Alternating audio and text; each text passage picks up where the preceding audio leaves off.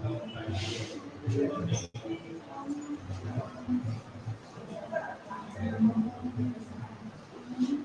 afternoon to one and all present here. The Internal Quality Assurance Cell of Domkal Girls College proudly welcomes all of you to the one-day state-level seminar on Career Advancement Scheme, CAS 2023. I request our guest and resource person for the day, Dr. Indrani Basu, our principal, Dr. Das, and our IQAC Coordinator, Dr. Domkal, to please come on stage and grace it.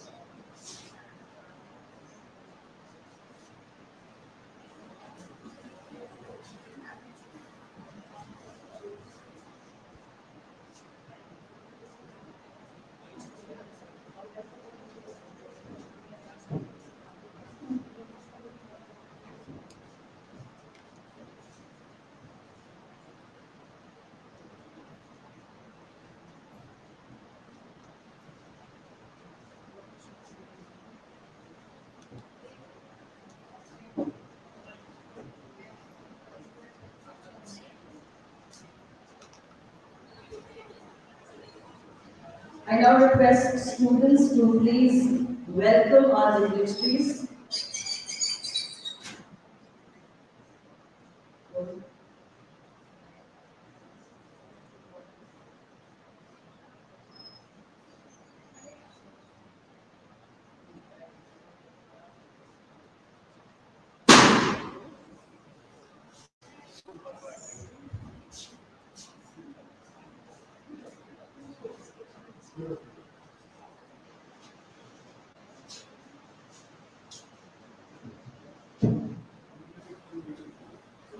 We first welcome our resource person for the day, Dr. Indrani Basu.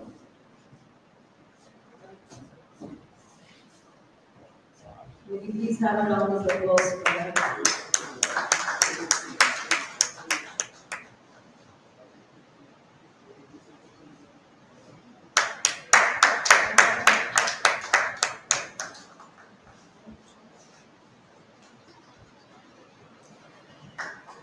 We then welcome our principal, Dr.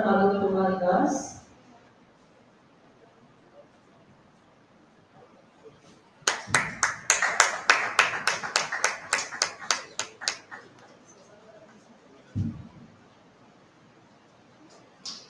I request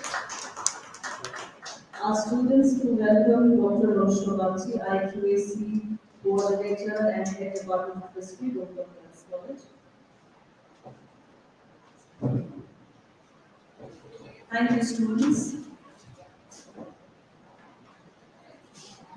May I now request our respected dignitaries to please light the lamp so that we may start today's workshop.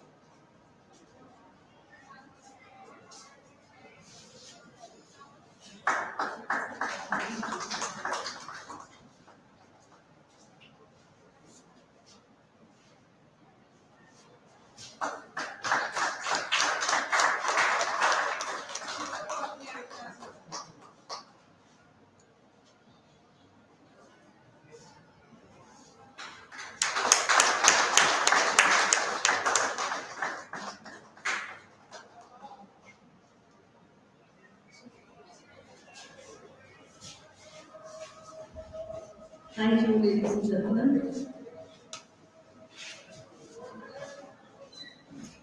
We are also very happy to announce the unveiling of an edited book titled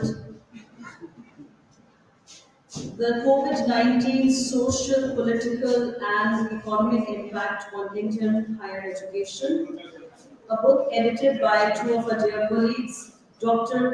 Tulika Chakraborty, Head, Department of Education, and Mr. Rajiv Shah, Head, Department of Political Science. I request the two of them, that is Rajiv Shah and Tulika Chakraborty, to please come and present the book to our distinguished guest today.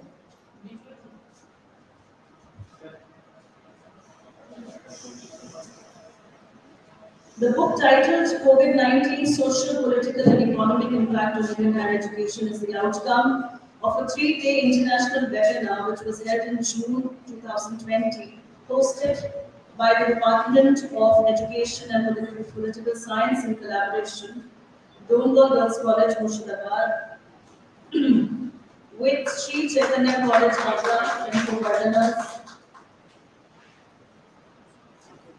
The book is expected to be extremely useful and informative for researchers, teachers, parents, and students. And here is the book unveiled, as you can see it. A round of applause, please.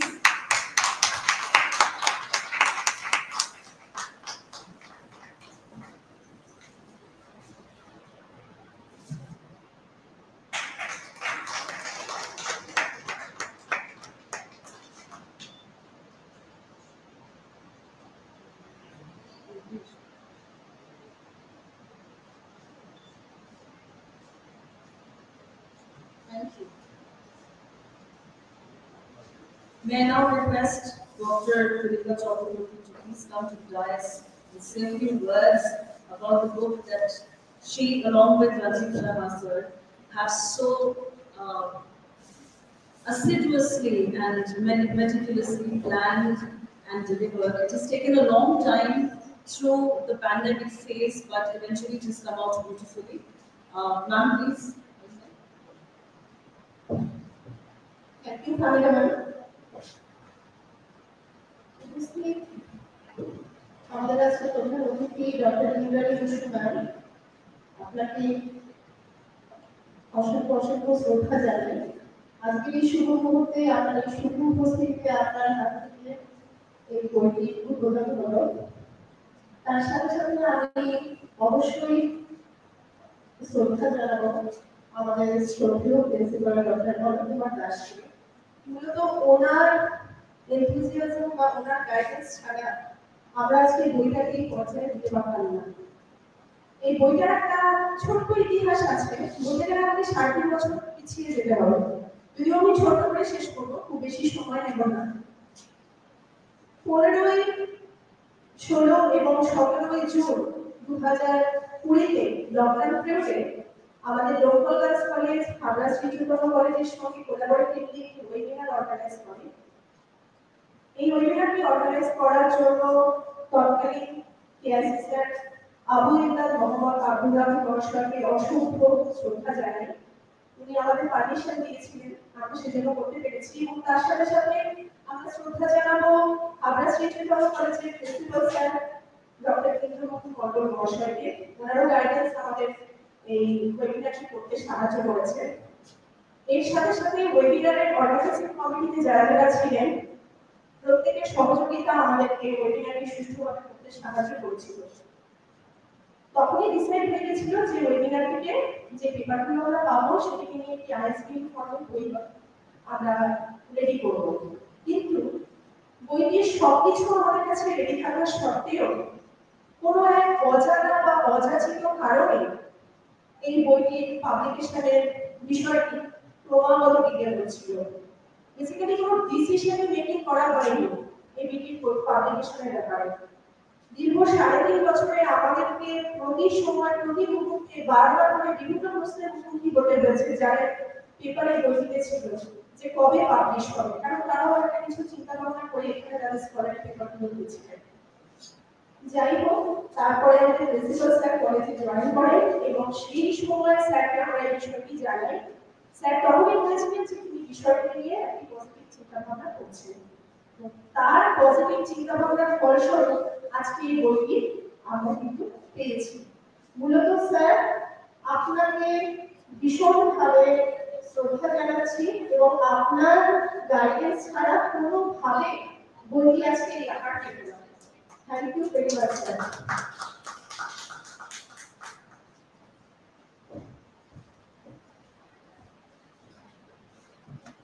Thank you, ma'am. And congratulations once again to the two of you.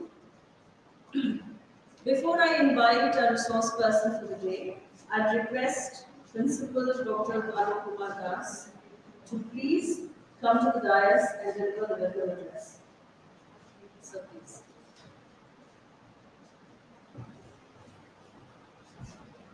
শ্রদ্ধেয় অধ্যাপক অধ্যাপিকা মহাশয় এবং আমাদের আজকের অনুষ্ঠানের বিশেষ অতিথি এবং বক্তা, আমি ওনার অনেক বক্তব্য শুনেছি, উনি খুব সুন্দর বলেন, বক্তাই আমি বলছি ডক্টর ইন্দ্রানি বাসু।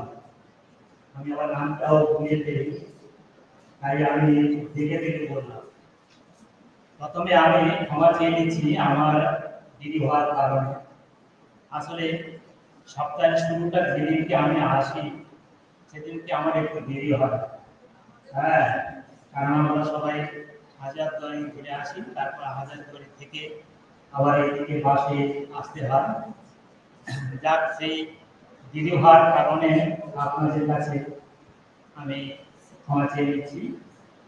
আজকের অনুষ্ঠান মূলত যে অনুষ্ঠান সেটা হচ্ছে workshop on CAS area advancement scheme of teacher, যেটা আমাদের খুবই প্রয়োজন এবং অধ্যক্ষ হিসাবে আমারও একটা দায়ভার থেকে যায়। যখন কোনো আমাদের অধ্যাপক বন্ধু স্টেজ 1, স্টেজ 2, স্টেজ 3 আবার স্টেজ 4-এ যাবে, তখন সেই যে মূল্যায়ন পদ্ধতি সেটা একটা সমস্যাজনক ব্যাপার হয় এবং পুরোটা অধ্যক্ষকে চাপিয়ে দেওয়া হয় যে আপনি দেখুন যাতে এটা হয়, এবং কোথাও কোথাও হয়তো কিছু নিয়মের আটকে যায় 0.5 নাম্বারের জন্য, সেটা হয়তো প্রমোশনটা তার আটকে যায়। তো ম্যাডাম আমাকে বলেছিলেন, অর্থাৎ IQAC ম্যাডাম অনুসভাপতি মহাশয় আমাদের বলেছিলেন যে এটার ব্যাপারে যদি একটা ওয়ার্কশপ করা যায়, কারণ অনেক অধ্যাপকেরই এই সময়টা প্রমোশন আছে। তো এটাও আমার সৌভাগ্যের বিষয় যে অন্তত আমার সময় অনেক অধ্যাপক বন্ধু স্টেজ 1 থেকে স্টেজ 2 এই স্টেজে যাবেন। তো আমি মানে অতীতের ইতিহাসগুলো বলি। অবশ্য আমার এটা বলার ধৃষ্টতা নেই, কারণ ম্যাডাম সবই বলবেন। আমি যখন জয়েন করেছিলাম তখন আমাদের ছিল লেকচার, তারপরে সিনিয়র লেকচারার, তারপর পিএইচডি থাকলে রিডার, না হলে সিলেকশন গেট, এরকম ভাগটা ছিল। তো আমি সিনিয়র পর্যন্ত গিয়েছিলাম, তারপরে আবার নিয়ম চেঞ্জ হলো, তখন professor, assistant professor, associate professor, এই দুটো ক্লাস হলো। আবার অ্যাসিস্ট্যান্ট প্রফেসরের মধ্যে 3টে লেভেল আছে, first stage, second stage, third stage. থার্ডটা পেরিয়ে গেলে যেটা ফোর্থ স্টেজ, সেটা হচ্ছে অ্যাসোসিয়েট প্রফেসর। এবং তারপরে অনেকেই অ্যাসোসিয়েট হয়ে গেলে অনেকেই আপনাদের মধ্য থেকে অন্য কলেজের প্রিন্সিপাল হবেন, এবং আমি চাই সেই জায়গাটায় চলে আসুন সবাই, আপনারা এক একটা কলেজের পরিচয়টা বাইরে ছড়িয়ে দিন, সেটা আমি চাইব। তো আজকে তারই একটা আলোচনা চক্র। আপনারা প্রত্যেকেই এর খুঁটিনাটি নিয়মগুলো বা পয়েন্ট কোথা থেকে পাওয়া যাবে এটা মনে 100.5 এর জন্য আমাদের কিন্তু হেনস্থা হতে হয়। ফলে সেই জায়গাটা দেখবেন হয়তো স্টেজ 1 স্টেজ 2 এটা অসুবিধা হবে না, কিন্তু মূলত যে জায়গায় গিয়ে দাঁড়াবে সেটা স্টেজ 4 অর্থাৎ অ্যাসোসিয়েট প্রফেসর। কারণ ওখানে বোধহয় সাবজেক্ট এক্সপার্ট দুজন থাকবে, হ্যাঁ দুজন সাবজেক্ট এক্সপার্ট থাকবেন, আর গভর্নমেন্ট নমিনি তো থাকবেই, এবং গভর্নমেন্ট নমিনি পরিষ্কার বলে দেয় সাবজেক্ট এক্সপার্টদের যে আপনারা প্রশ্ন করুন। মনে হবে তখন যেটা আমার ক্ষেত্রে হয়েছিল, যেবারে প্রশ্ন করুন, এবারে কি কি পেপার বের করেছেন সেই বিষয়গুলো একটা হিসেব দৈনন্দিন রাখা দরকার, এবং আইএসবিএন বা ইন্টারন্যাশনাল জার্নাল এগুলোতে যাতে আমাদের প্রত্যেকেরই পাবলিকেশন থাকে সেটাও দেখবেন। বাইরে আমি আর একটা কথা বলে রাখি, ম্যাডাম আমাদের জেলার ন্যাকেরও দায়িত্বে আছেন। সুতরাং এই যে পেপার পাবলিকেশনের কথাটা বললাম, আমাদের ন্যাক অ্যাক্রেডিটেশনের ক্ষেত্রেও এটা খুব কাজে লাগবে। আপনারা কিন্তু অযথা সময় নষ্ট না করে, আমি এটা বারবার বলছি যে আপনারা কোনো সময় নষ্ট না করে বিভিন্ন পত্র পত্রিকায়, ইন্টারন্যাশনাল জার্নাল, বিভিন্ন জায়গায় আপনাদের গবেষণা ধর্মী লেখাগুলো লিখুন। এটাই আমার একটা বার্তা আপনার কাছে থাকলো। ম্যাডাম ওই কথাটা নিশ্চয়ই বলবেন, আরো তার টেকনিক্যাল দিকগুলো উনি উল্লেখ করবেন। আর পাবলিকেশনের দিক থেকে বলি, আজকে রাজীব বাবু তুলিকা ম্যাডাম দুজন মিলেই একটা পুস্তক উপহার দিয়েছেন। এটা শুধু রাজীব বাবু তুলিকা ম্যাডাম নন, আমি প্রত্যেক টিচারকে বলছি আপনারা এই ধরনের পাবলিকেশনগুলো করুন। তাতে দরকার হলে আমাদের কলেজ তরফ থেকে আমরা নিজেরা আইএসবিএন নাম্বার বের করার প্রচেষ্টা করব। কারণ এই টেকনিকটা আমার জানা আছে, আমি আগে যে কলেজে ছিলাম সেখানে টিচার ইনচার্জ হিসাবে এসেছিলাম, সেই প্রথমে কাজটা করেছিলাম, আইএসবিএন নাম্বার বের করেছিলাম এবং একসঙ্গে 10খানা আইএসবিএন, এবং তার মধ্যে আমি নিজেই বোধহয় 5খানা ব্যবহার করেছি। তার পুস্তক অনেকগুলো আমার এখানে দেওয়া আছে। সুতরাং আমি প্রত্যেকেই বলছি, প্রত্যেক টিচারকে বলছি, যারা অ্যাসিস্ট্যান্ট প্রফেসর আছেন, যারা স্যাক আছেন, তারাও কিন্তু ভবিষ্যতে তাদের দিশা পাবেন তাদের লেখনের মাধ্যমে। তাদেরকেও অনুরোধ করবো আপনারাও লিখুন।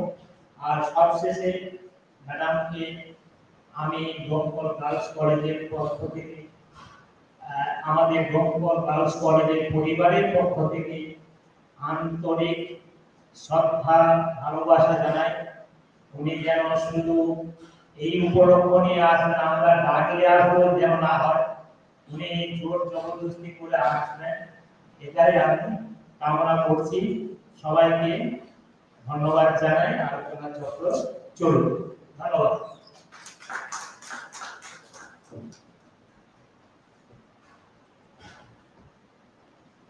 Thank you, sir. Today's one-day state-level workshop is designed and intended to ensure that staff members understand the career advancement scheme better and prepare accordingly for their impending promotions and advancements. Oftentimes, beginners, like me of course, have doubts regarding the nuances of CAS, which is why we have turned to our very adept and knowledgeable resource person for the day, Dr. Indrani Basu. Dr. Indrani Basu is Associate Professor and Head Department of Economics at Berhampore College. Dr. Basu is also the IQAC Coordinator and the NSS Nodal Officer. Another feather in her cap is that she has recently been designated as the District Level Mentor for National Assessment and Accreditation, that is NAC. May we have a round of applause for that, please.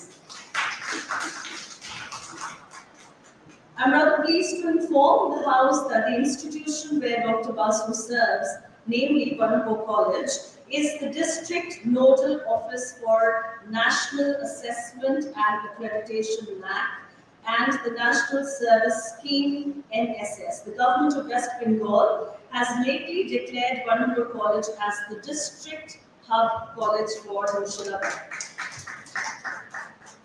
Ma'am, we are pleased and honored to have you amongst us. Once again, we welcome you. So without any further delay, I humbly request our resource person for today, Dr. Indrani Basu, to come to the dais and address the House. Ma'am, please oblige.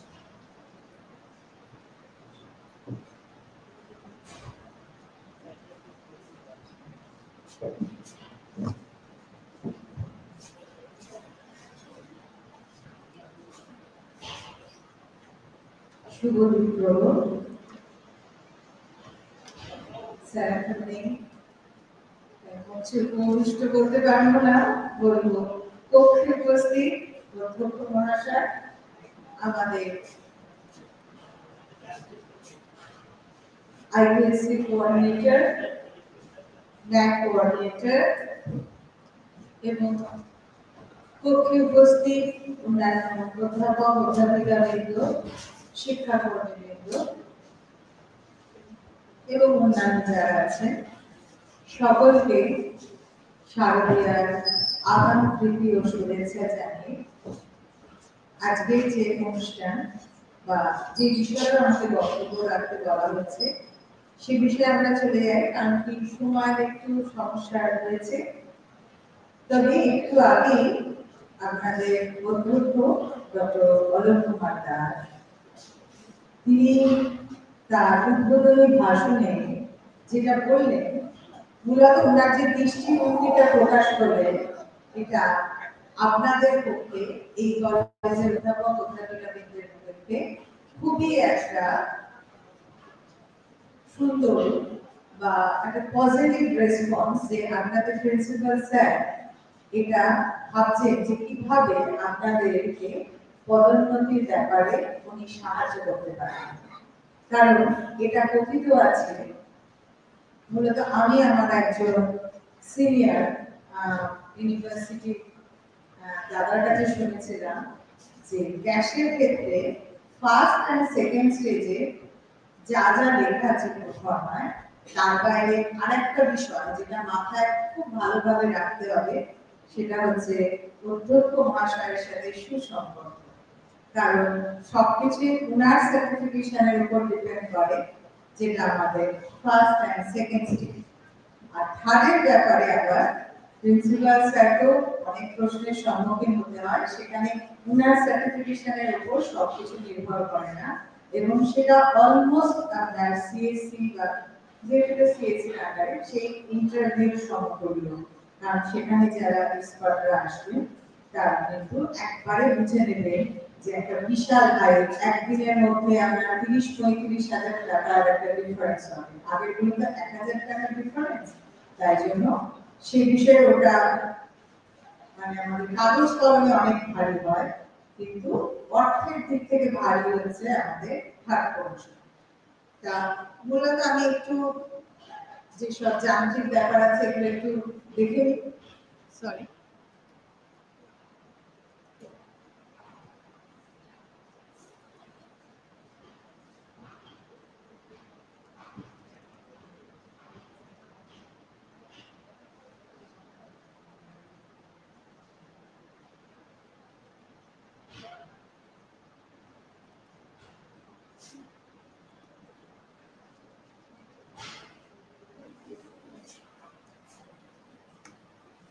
আজকে এই ওয়ার্কশপের জন্য একটা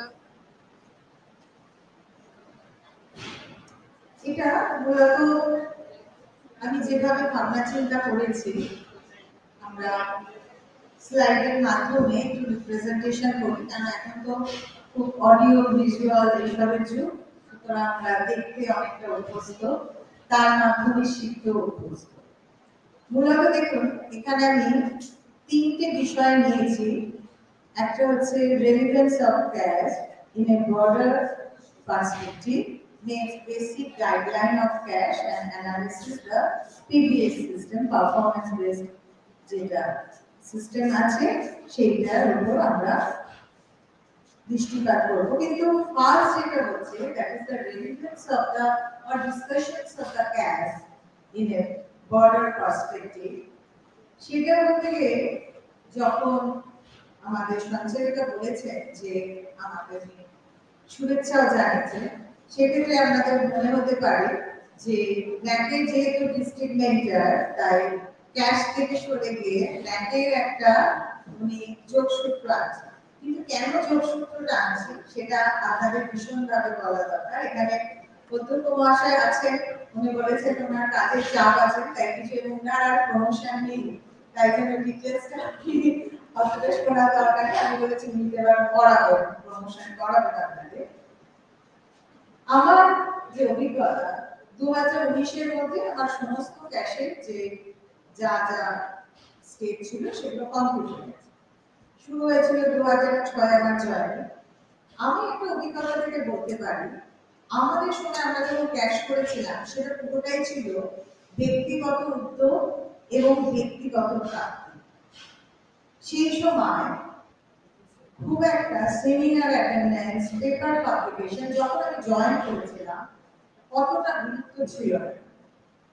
কিন্তু somehow আমার সেটাকে অভ্যেসে থাকার ফলে এবং আমার কলেজে কিছু সিনিয়র অধ্যাপক তারা বিভিন্ন অ্যাডমিনিস্ট্রেটিভ কাজে ব্যস্ত থাকলেও তারা আমাকে বলতেন অ্যাজ এ জুনিয়র, এই সেমিনারগুলো কিন্তু জয়েন করো, দেখবে কোনো না কোনো একদিন তুমি কিন্তু এখান থেকে ফল পাচ্ছ।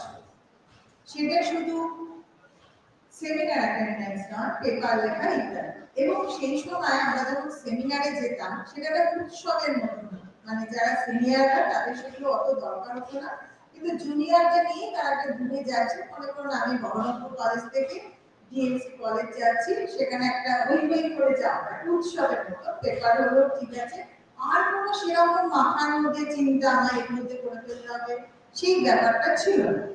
এবং যেটা হতো একটা নির্দিষ্ট সময়ের পর আমাদের মাথায় আসতো যে এবার আমার ক্যাশের জন্য আমার ফাইল জমা দিতে হবে। কলেজের অধ্যক্ষকে বলা হতো, যা চিঠি চাপাটি হতো নিজে নিজে কাজ করা, বা কিছু যারা একসাথে সমসাময়িক তাদের ফাইল তৈরি করা।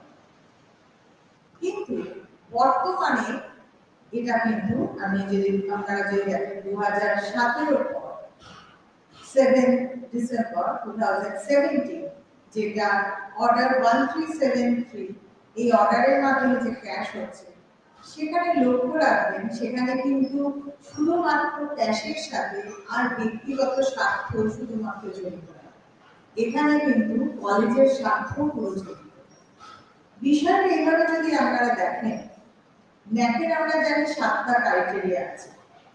সেই 7টা ক্রাইটেরিয়ার মধ্যে ফার্স্ট আমরা কারিকুলাম ডেলিভারি এটা আছে, সেকেন্ড আমরা teaching learning, third research contribution extension activities, fourth আমরা infrastructure, fifth student professions award, sixth governance and other more etc.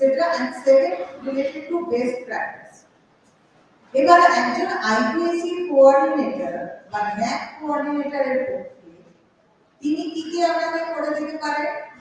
Simple, মানে তার নিজস্ব এফর্টে আমরা ক্রাইটেরিয়া 7, ক্রাইটেরিয়া 6 অফিসিয়াল দিয়ে কিছুটা আমাদের অ্যাডমিনিস্ট্রেশনে যে অনলাইন সিস্টেমে আছে মেম্বার যারা আছেন তাদের সহযোগিতায় ক্যাটাগরি 2, আর হচ্ছে ক্যাটাগরি 4 যেটা আমরা ইনফ্রাস্ট্রাকচার ফেসিলিটিস, এইগুলো কিন্তু তার ডকুমেন্ট তার লেখা করে দিতে পারে।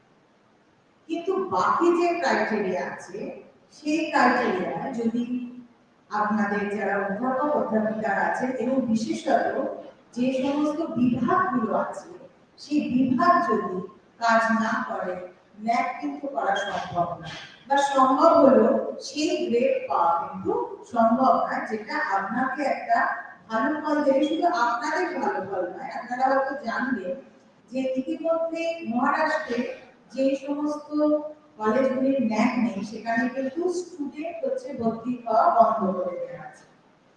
এবার আপনারা এবার একটা জিনিস বুঝুন, আপনি হয়তো ব্যক্তিগতভাবে খুব ভালো পড়াশোনা, খুব ভালো ভালো পেপার লেখেন, প্রেজেন্টেশন দিচ্ছেন, ঠিক আছে, কিন্তু আপনি যেই কলেজের সাথে সংযুক্ত সেই কলেজে মনে হয় সময় দেওয়া যাচ্ছে না, কারণ নিজের পড়াশোনা আছে সেই বিষয়টা দিচ্ছি, স্বাভাবিক ফল হলো যে আমার কলেজের গ্রেডটা বাজে, বা এমন একটা এলো যে আমি কিন্তু যে দামি একাডেমিক সেশনে হয়তো সেই স্টুডেন্ট ভর্তি করতে পারলাম না, আমার পার্শ্ববর্তী একটি কলেজ খুব ভালো গ্রেড পেল, আমার স্টুডেন্টরা কিন্তু সেখানেই চলে গেল।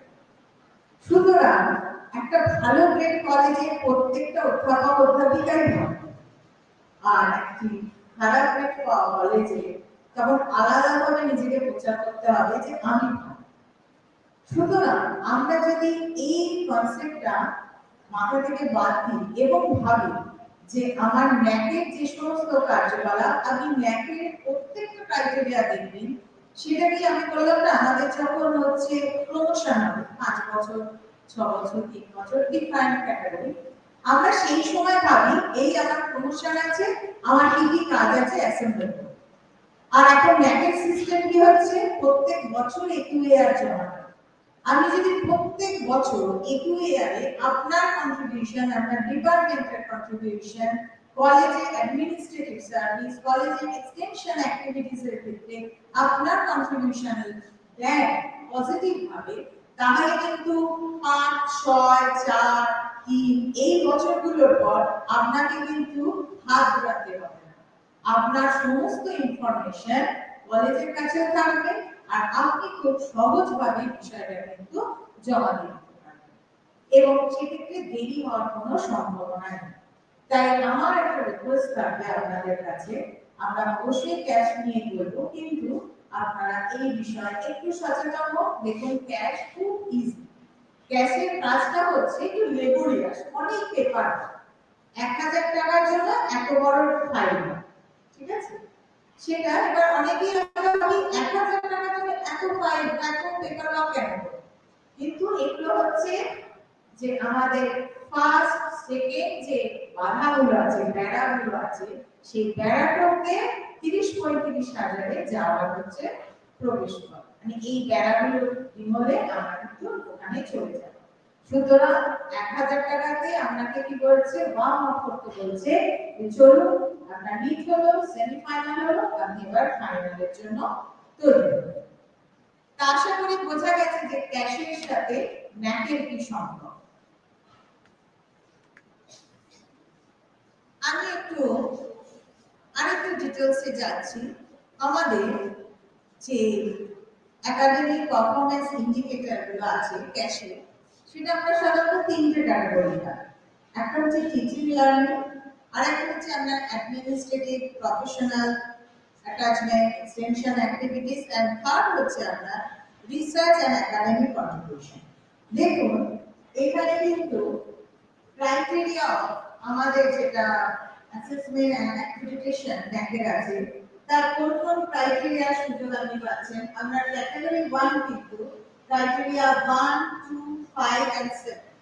কারণ কি আমাদের ক্যাটাগরি 1 এ যেটা পুরোটাই হচ্ছে টিচিং লার্নিং, আমি কিভাবে কি আমি কত ক্লাস নিচ্ছেন, আপনি কত ছুটি নিচ্ছেন, কিভাবে পড়াচ্ছেন, আপনার পড়ানোর টেকনিক কি, আপনি কিভাবে ইভ্যালুয়েশন করছেন, আপনার কন্টিনিউয়াস ইন্টারনাল অ্যাসেসমেন্টে আপনি কি ফলো করছেন, এই সমস্তগুলো দেখা হয়। দেখুন এটাই তো ন্যাকের হচ্ছে ক্রাইটেরিয়া 1 এর কারিকুলাম অ্যাসপেক্ট। আপনি ডিপার্টমেন্টের মিটিং করছেন, আপনার কলেজে একটা একাডেমিক ক্যালেন্ডার সেখানে শো করা হয়, ওয়েবসাইটে দিয়ে দেয়। ঠিক তেমনি ভাবে আপনাদের যেটা ডিপার্টমেন্টের ক্যালেন্ডার থাকে, যেখানে আপনারা দেখবেন আপনারা ডিপার্টমেন্টের সাধারণত বছরে যদি 4টে মিটিং করেন, সেই 4টে মিটিং এর মধ্যে আপনি কিভাবে পড়াচ্ছেন, আপনার লেসন প্ল্যান, লার্নিং মডিউল, এগুলো যদি ডিসকাশন থাকে, আপনি আগের ইয়ারের রেজাল্টকে অ্যানালিসিস করছেন, সুতরাং সেই কতটা তাদের কাছে পৌঁছতে পেরেছে, এটাও আপনার কাছে একটা পজিটিভ দিক যে আপনি কিভাবে পড়াশোনাটা করিয়েছেন, এবং সেটাই হচ্ছে আমাদের প্রোগ্রাম আউটকাম, কোর্স আউটকামের অ্যানালিসিস। যে আমরা যে পেপারগুলো পড়ালাম ছেলেমেয়েরা কতটা ভালো রেজাল্ট করছে, কোন পেপারগুলো তারা খারাপ রেজাল্ট করছে, এই যে অ্যানালিসিস আমরা ডিপার্টমেন্টাল মিটিং মিনিটস বুকে থাকছে, সেটাই তো আপনার ক্ষেত্রে পরবর্তী ক্ষেত্রে সুযোগ দিয়ে দিচ্ছে ডকুমেন্টেশনে, যে আপনারা কতভাবে আপনার ডিপার্টমেন্টের ক্ষেত্রে পড়াশোনা চালান।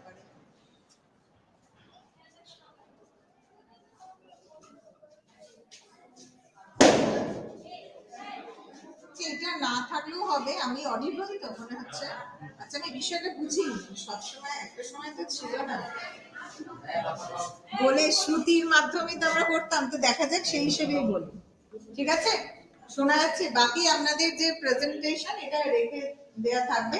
আমি একটু নয় বেশি বেশি বলা, মানে এটা আপনাদের সামনে আমার একটু বেশি বলতে হবে, ঠিক আছে? তা মোটামুটি আপনারা নিশ্চয়ই বুঝতে পারছেন যে আপনার টিচিং লার্নিং এর সাথে কতটা, যদি আলো এসে যায় ভালো, আপনার প্রোফর্মা গুলো দেখাতে মানে সুবিধা হবে, নাহলে একটু সমস্যা হবে।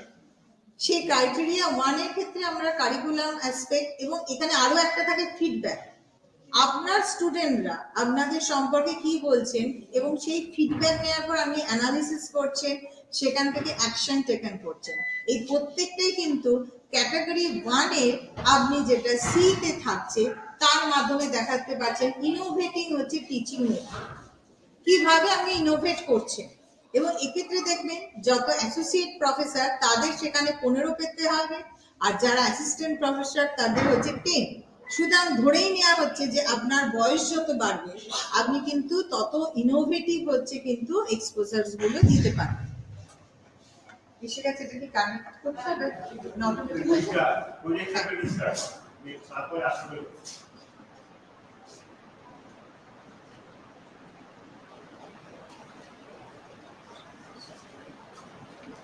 আচ্ছা, তারপরে আমি একটু বলি ক্রাইটেরিয়া 2 তে আপনাদের দেখবেন কন্টিনিউয়াস ইন্টারনাল অ্যাসেসমেন্ট, এর উপর কিন্তু এটা একটা কোয়ালিটেটিভ ম্যাট্রিক্স, এর উপর জোর দেওয়া।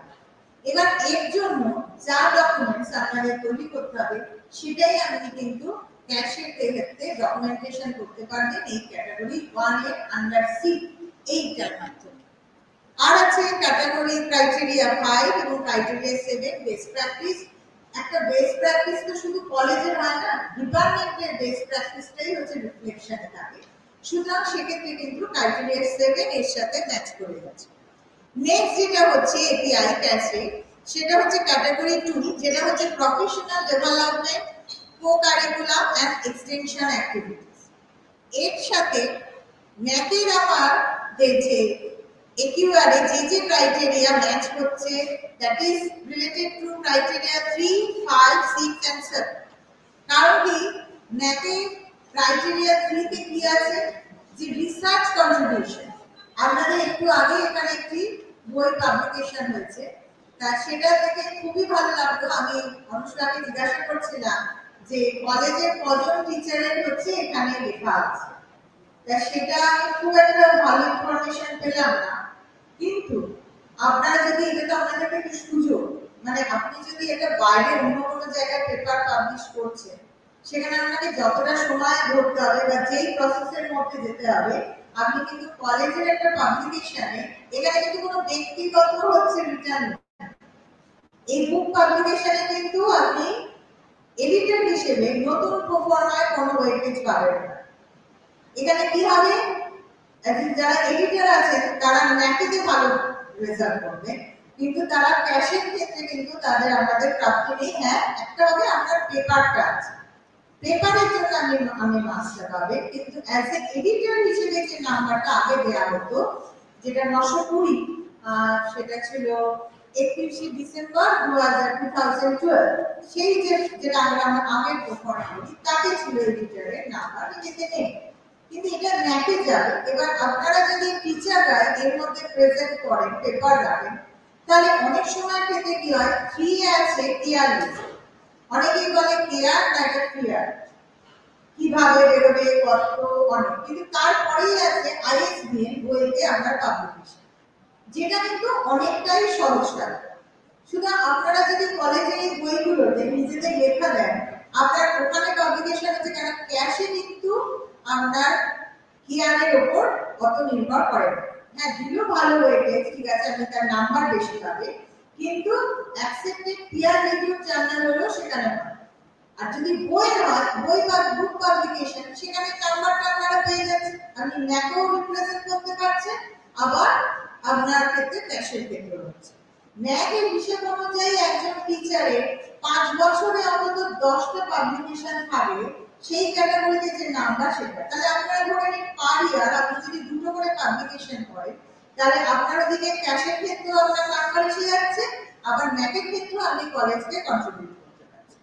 তা এই বিষয়টা মাথায় রাখতে হবে। দ্বিতীয়ত যেখানে আছে ক্যাটাগরি 2 তে এক্সটেনশন অ্যাক্টিভিটিস,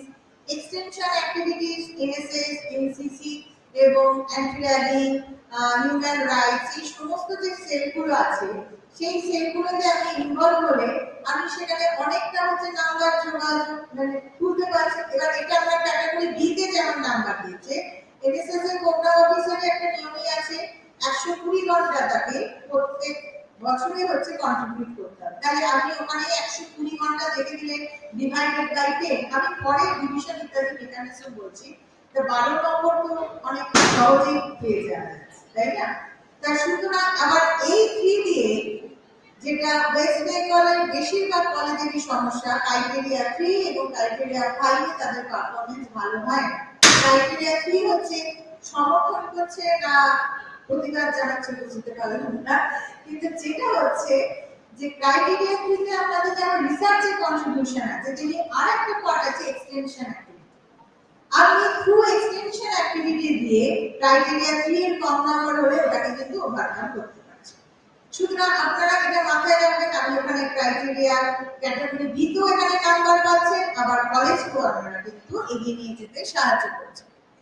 ক্রাইটেরিয়া 6 এখানে আছে IQAC formation, defined committee, gender audit, অন্যান্য সমস্ত যেগুলো আছে সেই জায়গাগুলো আপনারা কিন্তু যে আদার অ্যাক্টিভিটিস এর মধ্যে কত ঘন্টা আপনারা ডিফাইন্ড অ্যাক্টিভিটিস এ দিচ্ছেন, কমিটিস গুলোতে দিচ্ছেন, আপনারা বিভিন্ন কমিটির মেম্বার, সেই অ্যাডমিনিস্ট্রেটিভ সার্ভিস আপনারা করছেন, তাহলে কত ঘন্টা আপনারা দিচ্ছেন। তাহলে যত বিষয়গুলোর মধ্যে যুক্ত থাকবেন, আপনি যত সেই কমিটির আন্ডারে কাজ করবেন, আপনি তত বেশি ঘন্টা কিন্তু শো করাতে পারছেন ক্যাটাগরি বি।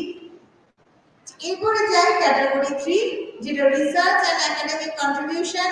এটা মূলত আমাদের ক্রাইটেরিয়া 3, ক্রাইটেরিয়া 5 আমি যেটা বলেছিলাম, ক্রাইটেরিয়া 3 মোটামুটি contribution to the research activities, publication এর উপরেই হচ্ছে এমফাসাইজ করে। শুধু আমরা রিসার্চ এন্ড একাডেমিক কন্ট্রিবিউশনে যেটা থাকবে যতটা থাকবে আমি সুযোগ পাচ্ছেন সেটাকে দেখানো, আর অ্যাওয়ার্ড পেলে সেটা আমার ক্রাইটেরিয়া 5 এ, সুতরাং সেটা আমরা ক্যাশেতেও আসছে ক্যাটাগরি 3 তে নাম্বার পাচ্ছে, আর ন্যাকের ক্ষেত্রে আমি ক্রাইটেরিয়া 5 এ যাচ্ছি।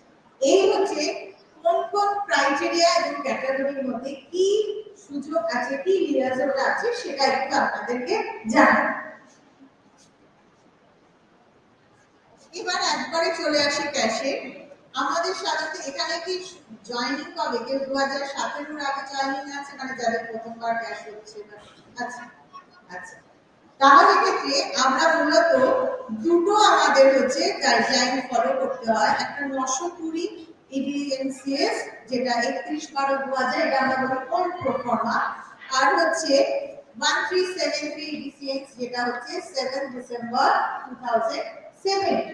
এই দুটোর মধ্যে তফাৎ হচ্ছে কি, এর আগে আমরা কি করতাম, আমরা অ্যাক্টিভিটির উপরে নাম্বার পেতাম, not in terms of hour দিয়ে ক্যালকুলেশন হতো না, আর কটা নাম্বার অফ অ্যাক্টিভিটি সেটা দিত। কিন্তু 1373 তে গিয়ে দেখা যাচ্ছে in terms of hour সবকিছুই আমরা ঘন্টায় পরিমাপ করা হচ্ছে। এবার এই ঘন্টার পরিমাপ করতে গিয়ে আমাদের কিছু এক্সাম্পল দেব। সেক্ষেত্রে প্রিন্সিপাল স্যার এখানে নেই, ভালোই হয়েছে, কারণ ওখানে যাওয়া মানে সেটা আমাদের মানে সেক্ষেত্রে খুব হয়তো আলাদা অন্যরকম ভূমিকা নেবে, কিন্তু আমাদের বলবো যাদের প্রথমবার ক্যাশ হচ্ছে তারা এটাই চাইবেন কলেজ বেশি বেশি খোলা থাকে। আপনার প্রমোশন হয়ে যাক সবকটা, তখন তাই ভাববেন যে আপনারা অন্যদের আমি তখন ছুটি নিতে পারি, কিন্তু কলেজ যত বেশি বন্ধ থাকবে আপনাদের পক্ষে হচ্ছে কঠিন। যারা প্রথম হচ্ছে ক্যাশ গুলো করছেন, ক্যাশ 1, 2 এবং পরবর্তী ক্ষেত্রে, কারণ কি সেটা পরে যখন নিউমেরিক্যাল এক্সাম্পলস গুলো দেবো সেটা হচ্ছে বড়। তাহলে আমাদের মাথায় রাখতে হবে আমরা দুটো হচ্ছে প্রোফর্মা ফলো করব, যেটা হচ্ছে 2017 7 ডিসেম্বরের আগে যারা জয়েনিং তাদের যতটুকু পোরশন তার আগে আছে সেটা ওল্ড প্রোফর্মায় হবে, এবং 7 ডিসেম্বর 2017 থেকে সেক্ষেত্রে কিন্তু নিউ প্রোফর্মা হবে। কিন্তু দুটো ক্যালকুলেট মানে যেটা প্রোফর্মাটা আসবে, প্রোফর্মাটা যাবে কিন্তু সেটা বা ক্রাইটেরিয়া কত আপনার মার্কস লাগবে সেটা কিন্তু আলোচনা করা হবে 1373 বেসিসে। মানে 1373 যদি যেটা চাইবে ক্যাটাগরি 3 তে যে নাম্বার দরকার সেটা কিন্তু আমি ওল্ড প্রোফর্মা যতদিন থাকছি সেটা হবে ধরা হবে না, এই হিসেবটাই হচ্ছে ধরা হবে। আমার মোস্ট প্রবাবলি মনে হচ্ছে যে আগের যখন ওল্ড প্রোফর্মায় ক্যাটাগরি 3 তে মানে যারা হচ্ছে থার্ড এর ক্ষেত্রে 45 সেটা 75, সুতরাং আমি ওল্ড এবং নিউ দুটো মিলিয়ে কিন্তু আপনার টার্গেট হবে 75। এটা নয় যে ওখানে 45 এর রেসপেক্টে আমরা ডিসকাশন হবে। কি হবে যে ওখানে কিছু রিল্যাক্সেশন ছিল, ওখানে যেমন শর্ট টার্ম কোর্সের জন্য আমি নাম্বার পেতে, তারপর রিফ্রেশন ওরিয়েন্টেশনের জন্য আমরা একটা নাম্বার পেতে, কিন্তু নিউ প্রোফর্মায় মানে নিউ যে গাইডলাইন সেক্ষেত্রে কিন্তু এই আমাদের আরসি ওপি বা শর্ট টার্ম কোর্সে আলাদা কোনোভাবে নাম্বার নেই। This R only the eligibility criteria. আপনি খালি যদি এক্সট্রা করেন সেটাকে ক্যালকুলেট করা হবে in terms of our you have spent on this activities. সুতরাং এটা ঘন্টার ক্ষেত্রে চলে যাবে ক্যাটাগরি 2 তে, কিন্তু এখানে আগে যে ক্যাটাগরি 3 তে নাম্বার হওয়ার সুবিধা ছিল সেই আর সুযোগটা নেই। যেটা আমি বললাম সেটারই যারা হচ্ছে 30/6/2010 তারপরে বা সমান তাদের আমাদের যেটা হচ্ছে ওল্ড সিস্টেমে পিপিএস বলা হবে। আর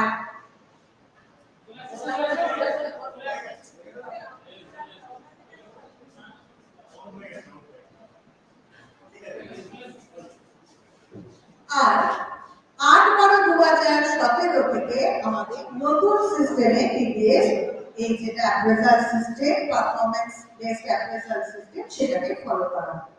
বোঝা যাচ্ছে? বোর লাগছে না তো? আচ্ছা, এবার হচ্ছে অ্যাডমিনিস্ট্রেটিভ যে সমস্ত প্রসেসটা কিভাবে হবে। আপনার টিচার্স লাইব্রেরিয়ান যারা দেখবেন যে আপনার এপিআই স্কোরটা আপনি যদি মনে করেন যে হ্যাঁ আমি এই নাম্বারটা জানি, আমার এপিআই স্কোর এটা ফুলফিল হয়ে গেছে, আমার এখন ক্যাশের সময় এসেছে, তাহলে সেইটা আপনি আপনার আইকিউএসি কোঅর্ডিনেটরকে দেখান। তিনি যদি দেখেন যে না এটা ঠিকঠাক আছে, স্যাটিসফাই হয়, তিনি আপনার প্রিন্সিপাল স্যারকে তিনি বলবেন এবং তারপরে এই যে চিঠিগুলো প্রিন্সিপাল প্রথমে জিবি মিটিং এ সেটাকে তুলবেন প্রসঙ্গটাকে, তারপরে এখানে আপনাদের ডিপিআই নমিনির জন্য উনি সেখানে অ্যাপিল করবেন এবং হচ্ছে যেটা এক্সপার্ট নমিনি সেখানে অ্যাপিল করবেন। তারপরে সেখান থেকে নমিনির নাম চলে আসার পর মিটিং কল করা হবে। মিটিং অনেক জায়গায় হয়, অনেক সময় কলেজে হয়, অনেক সময় বিকাশ ভবনে হয়, অথবা এরকম হয় দুটি কলেজে একসাথে হচ্ছে। সেক্ষেত্রে তো কল্যাণী ইউনিভার্সিটির আন্ডারে কয়েকটি কলেজ, হয়তো সেখানে কল্যাণী ইউনিভার্সিটি ভেঙে এরকম ভাবে হয়। তাহলে হচ্ছে কি যদি বাইরে হয় আমাদের সুবিধা বেশি, কারণ কলেজে এসে গেলে যদি আপনার একাডেমিক অডিটে তাদের ডিপিআই নমিনির সন্দেহ যাবে এবং তখন যদি বলে রেজিস্টার খাতাটা নিয়ে আসো, এখানে একটা এক্সকিউজ দেওয়া যায় যে রেজিস্টার খাতা এতটা ক্যারি করা সম্ভব নয় 5 বছর, তাও হয়তো চাইতে পারেন ওটাকে বই বই নিয়ে যা, কিন্তু কলেজের ক্ষেত্রে সেটা খুব সহজ রাখতে অনায়াসেই করতে পারে। এবং মনে রাখবেন ডিপিআই নমিনিরা ইনারা এত এক্সপার্ট এই ক্যালকুলেশনের ক্ষেত্রে, আমি অনেক যদি মনে হয় ম্যানুফ্যাকচার বা ইত্যাদি করবে কোন হিসেবে ওরা কিন্তু ঠিক করে ফেলবে যে কোথায় জল মেশানো। সুতরাং আপনাকে তার বেশি এক্সপার্ট হতে হবে অথবা আপনাকে জেনুইন আপনার যে হিসেব সেটাকে দিতে হবে। এই ব্যাপারটা মনে রাখবেন। ওনারা মূলত এই একাডেমিক অডিটের উপরে জোর দেয়, সাবজেক্ট এক্সপার্ট সাবজেক্ট দেখবে। আর যখন এটা হচ্ছে স্ক্রিনিং কমিটির ক্ষেত্রে, যখন আমরা ফার্স্ট যেটা ফাইনাল স্টেজে, সেই ক্ষেত্রে কিন্তু আমাদের সিলেকশন কমিটি সেখানে কিন্তু দুজন এক্সপার্ট, আমি বলে দিচ্ছি আমি নিজের বক্তব্য করেছি, জাস্ট লাইক সিএসসি ইন্টারভিউ তার চাইতে শক্ত হলো কম। সেক্ষেত্রে আপনার এখন অবশ্য পিএইচডি এমফিল এগুলো আছে, সেটা হলে আমরা যেমন বলি না সিএসসি ইন্টারভিউতে যে তুমি যদি পিএইচডি এমফিল থাকো তাহলে তোমার এরিয়াটা অনেক কনফাইন্ড হয়ে গেল, যে তোমাকে তার মধ্যে থেকে কোশ্চেন। আর তোমার যদি সেগুলো না হয় তাহলে অনেক ব্রডার পার্সপেক্টিভে তোমাকে আছে, তোমার সাবজেক্টে কোথায় যে তারা ঢুকে যাবে সেটা জানা যায় না। ঠিক সেই ঘটনাটাই কিন্তু ঘটে। সুতরাং এই বিষয়টা আপনারা একটু মাথায় রাখবেন। তারপরে তো আপনাদের মিটিং হয়ে গেল, সাইন হয়ে গেল, জিবি তে এটা রাটিফাই হবে, তারপর সাবমিট ইওর ফিক্সেশন এটা চলে আসবে আপনার নতুন স্কেলে মানে। আচ্ছা, এবার হচ্ছে যে স্টেজগুলো কিভাবে আছে। প্রথমত assistant professor stage 1 two stage 2, এটা যারা উইথ পিএইচডি মানে যারা এন্ট্রি লেভেলে পিএইচডি নিয়ে ঢুকছে তাদের জন্য 4 ইয়ার্স, যাদের এমফিল আছে 5 years and without PhD without MPhil সেটা হচ্ছে 6 ইয়ার্স। নেক্সট স্টেজটা কিন্তু সকলের জন্যই 5 ইয়ার্স এন্ড থার্ড স্টেজটা সকলের জন্যই 3 ইয়ার্স। সুতরাং যারা উইথ পিএইচডি তারা অ্যাসোসিয়েট প্রফেসর হবে 12 ইয়ার্স এ গিয়ে, যারা এমফিল তারা 13 ইয়ার্স এ হবে, আর যারা উইদাউট পিএইচডি উইদাউট এমফিল তারা হচ্ছে 14 ইয়ার্স। এই হচ্ছে আমাদের টোটাল জার্নি।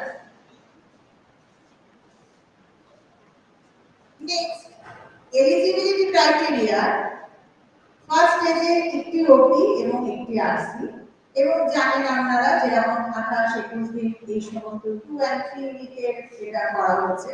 পরেরটা ক্ষেত্রে একটা আরসি অথবা ইকুইভ্যালেন্ট মানে এখানে teaching learning methodology, research methodology, ডিউরেশনটা যদি থাকে সেটা হচ্ছে অ্যাকসেপ্টেড হবে। আর থার্ডে গিয়ে আপনার হচ্ছে শর্ট টার্ম কোর্সেও সেটা হচ্ছে করা যাবে। কিন্তু একটা কথা বলে নিই, অনেক ক্ষেত্রে আপনাদের ওপি বা আরসি যেটা হচ্ছে মনে করুন আমি পুরনো প্রফর্মায় আছি যেখানে ওপি বা আরসি তে নাম্বার পাওয়া যায়, কিন্তু এখন নতুন নিয়মে যেহেতু ওপি আর আরসি না মানে আমি যেটা এলিজিবিলিটি দেখাচ্ছি সেখানে কিন্তু সেইটা থেকে আর আপনি ওই ক্যাটাগরি থেকে নাম্বারটা পেতে পারবেন। মনে করুন আমি শর্ট টার্ম কোর্স করেছি সেটাকে এলিজিবল ক্রাইটেরিয়া হিসেবে দেখাচ্ছি। এবার নতুন প্রফর্মায় কি আছে আপনি আপনার নাম্বারে কত ঘন্টা স্পেন্ড করেছেন, তাহলে ওই শর্ট টার্ম কোর্স করার জন্য যে ঘন্টা সেটা কিন্তু আবার আপনি ক্যাটাগরি বি তে দেখাতে পারবেন, কারণ ওটা আপনার এলিজিবিলিটি ক্রাইটেরিয়া ঢুকে গেল। এর বাইরে আপনি যদি কোনো শর্ট টার্ম কোর্স করেন সেটাকে আপনি ওখানে শো করাতে পারেন। ঠিক তেমনি ভাবে দেখুন পেপারের ক্ষেত্রে যেটা বলা আছে যেটা অ্যাসোসিয়েট লেভেলে গিয়ে যে এখানে 3টে পেপার দিতে হবে যার পিএইচডি এমফিল কিছু নেই, তার 3টে পেপার, যার এমফিল আছে তার একটা পেপার এক্সেপশন তার মানে তার 2টো পেপার দিতে হবে, আর যার পিএইচডি আছে তার একটা মানে 2টো এক্সেপশন তার একটা পাবলিকেশন হলেই হবে। এবার ক্ষেত্রে মনে রাখবেন আপনি যে পেপারগুলো দেখালেন যেটা আপনি এলিজিবিলিটি ক্রাইটেরিয়া দেখাচ্ছেন সেটা কিন্তু পরে গিয়ে ক্যাটাগরি 3 তে আপনি কিন্তু ওটা অ্যাড করতে পারবেন। আপনাকে ওর বাইরের পেপার দিতে হবে, মানে বোঝা গেছে যে আমি এটা হয়তো আমাদের যে বইটা সেটা আমার একটা পাবলিকেশন আছে, আপনারা দেখাচ্ছেন যে হ্যাঁ আমার কারোর পিএইচডি আছে এই আমার একটা পাবলিকেশন দেখে দিন, তাহলে আমরা এটা এলিজিবিলিটি ক্রাইটেরিয়া গেল। কিন্তু এই পেপারটাই আমি আবার ক্যাটাগরি 3 তে পেপার পাবলিকেশন যে কলামে সেটা কিন্তু দেখাতে পারবো, তার বাইরে যে পেপারগুলো আছে সেটা। এবার এটা কিন্তু সুবিধা হলো এটা তো পুরো আপনার assessment period 14 years 12 years 13 years, সেখানে অসুবিধা হওয়ার কথা। এর মধ্যে আপনার অনেক পেপার হবে যেটাকে আমি শো করাতে পারবো, কিন্তু এই প্রিভিয়াস ইয়ারের কোন একটা পেপার থেকে আমি নাম্বার নিয়েছি সেটাকে এইবারে আমি এলিজিবিলিটি ক্রাইটেরিয়া এটা করার দরকার, ঠিক আছে?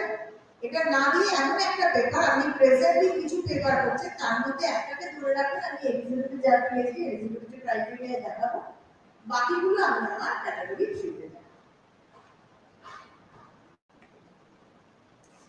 আগে যে ওল্ড প্রফর্ম্যাটের ভালো সুবিধা ছিল সেখানে আমরা ডেবিটেড হতো যে মনে করুন আপনার ক্যাশ বা আপনার প্রমোশন সাপোজ আপনার 7 ডিসেম্বর 2023 তে হচ্ছে ডিউ হচ্ছে।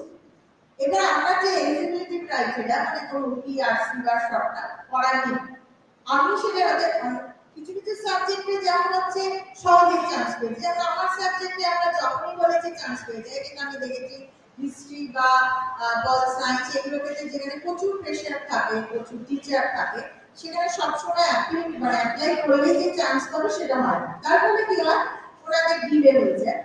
এবার এক্ষেত্রে আমি চান্স পেলেন এরকম যে 21 জানুয়ারি 2023 তে গিয়ে আমি একটা পাচ্ছি চান্স পাচ্ছি এটা সেটা কমপ্লিট হলো। এবার আগের সিস্টেম অনুযায়ী কিন্তু আমরা প্রিভিয়াস 7 জানুয়ারি বললাম যদি যেটা থাকে সেটাই হতো, ওই ডেটেই কিন্তু আমার প্রমোশন হতো যে আপনি আপনার এলিজিবিলিটি ক্রাইটেরিয়া পরে গিয়ে ক্লিয়ার করেছেন কিন্তু আমার যে ধরনের দরকার কন্ডিশন ফুলফিল করেছে, কিন্তু এখন আর কিন্তু সেটা না। এই যদি 7 থেকে 21 দিয়ে আপনি এটা করেন আপনার কিন্তু 21 দিয়েই হচ্ছে প্রমোশনটা হবে। তাহলে এখন হচ্ছে সময়ের কাজ সময়ের মধ্যে হচ্ছে করে দিতে হবে। এবার আমরা এপিআই একটু ডিটেলসে যায়। ক্যাটাগরি 1 এ যেটা বলেছিলাম টিচিং লার্নিং ইভ্যালুয়েশন, ক্যাটাগরি 2 তে professional development curriculum extension activities, আর ক্যাটাগরি 3 তে রিসার্চ। এটা অলরেডি বলা হয়েছে কিছুটা।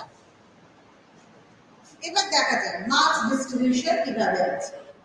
দেখুন এখানে ডিরেক্ট টিচিং, সেখানে অ্যাসিস্ট্যান্ট প্রফেসরদের ম্যাক্সিমাম 70 আর অ্যাসোসিয়েট প্রফেসরদের হচ্ছে 60। এবার নতুন প্রোফর্মা অনুযায়ী আগে আমরা এটা কি করতাম, আগের প্রোফর্মা অনুযায়ী আমরা অ্যালোকেট আর টেকেনের মধ্যে একটা রিলেশন ছিল, আমি কত পার্সেন্ট ক্লাস নিচ্ছে। এবার যদি আমি 100% ক্লাস নেন তাহলে আমি 50 মার্কস পাবো। এবার যদি সেটা 96 বা 97 98% হয় তাহলে সেটা কত হচ্ছে। মূলত আমরা যে পার্সেন্টেজটা দেখতাম অ্যালোকেট থেকে, সেটাকে 2 দিয়ে ডিভাইড করলেই আমার কিন্তু কত আমি নাম্বার পাচ্ছি সেটা বেরিয়ে যায়। কিন্তু এখন হচ্ছে এখন নিয়মটা অত সোজা, কি অ্যালোকেট কত আছে, আমার অ্যালোকেট কত আছে, টেকেন কত আছে সেটা না, শুধু টেকেনটাই রাখবে। কত ঘন্টা আপনি তাতে স্পেন্ড করছে সেটা অ্যাসিস্ট্যান্টদের ক্ষেত্রে 7.5 দিয়ে ডিভাইড হবে, আর যারা অ্যাসোসিয়েট তাদের 7.75 দিয়ে এটা ডিভাইড করা হবে। তবে এক্ষেত্রে মনে রাখতে হবে এই ডিরেক্ট টিচিং এর ক্ষেত্রে আমরা যখন দেখাবো অনেক কিছু, আমি ডিরেক্ট ক্লাস নিচ্ছি সেটাও জানবো, আমি সেমিনার, লেকচার, তারপরে হচ্ছে student seminar, practical, tutorial, remedial, এর অনেক রেমিডিয়াল যে আরো এক জায়গায় আছে সেটা এটা না দেওয়াই ভালো। এইগুলো সব মিলিয়ে কিন্তু আমি এটা প্রেজেন্ট করতে পারি। এবার আপনাদের ক্ষেত্রে একটা কথা থাকবে, এটা ট্রেনারের পরে হচ্ছে যে করোনার সময় কি হবে, ঠিক আছে, সেভাবে টিচিংটা কিভাবে, কোনো সমস্যা নেই, যদি একটু মাথাঘাটি আমরা করতে পারি ওটাও হচ্ছে ক্লিয়ার। আপাতত বোঝা যাচ্ছে যে 70 60, তারপরে আছে এক্সামিনেশন ডিউটি যেটা 2020, এটা কিন্তু এরপর খালি ক্যাটাগরি 1 এটার ক্ষেত্রে 7.5 আর 7.75, বাকি সব কিছুতে ডিভিশন হবে বাই 10। পরেরটা হচ্ছে আমরা হচ্ছে 2020 একই, আর আমি যেটা বললাম না যত বয়স বাড়বে দেখা হবে আমরা কত ইনোভেটিভ টিচিং মেথড আছে, এখানে 15 ওটাতে হচ্ছে 10, এবং এটাও হচ্ছে ডিভাইডেড বাই হচ্ছে 10। দুটোতে এই আমাদের মার্কস ডিস্ট্রিবিউশন।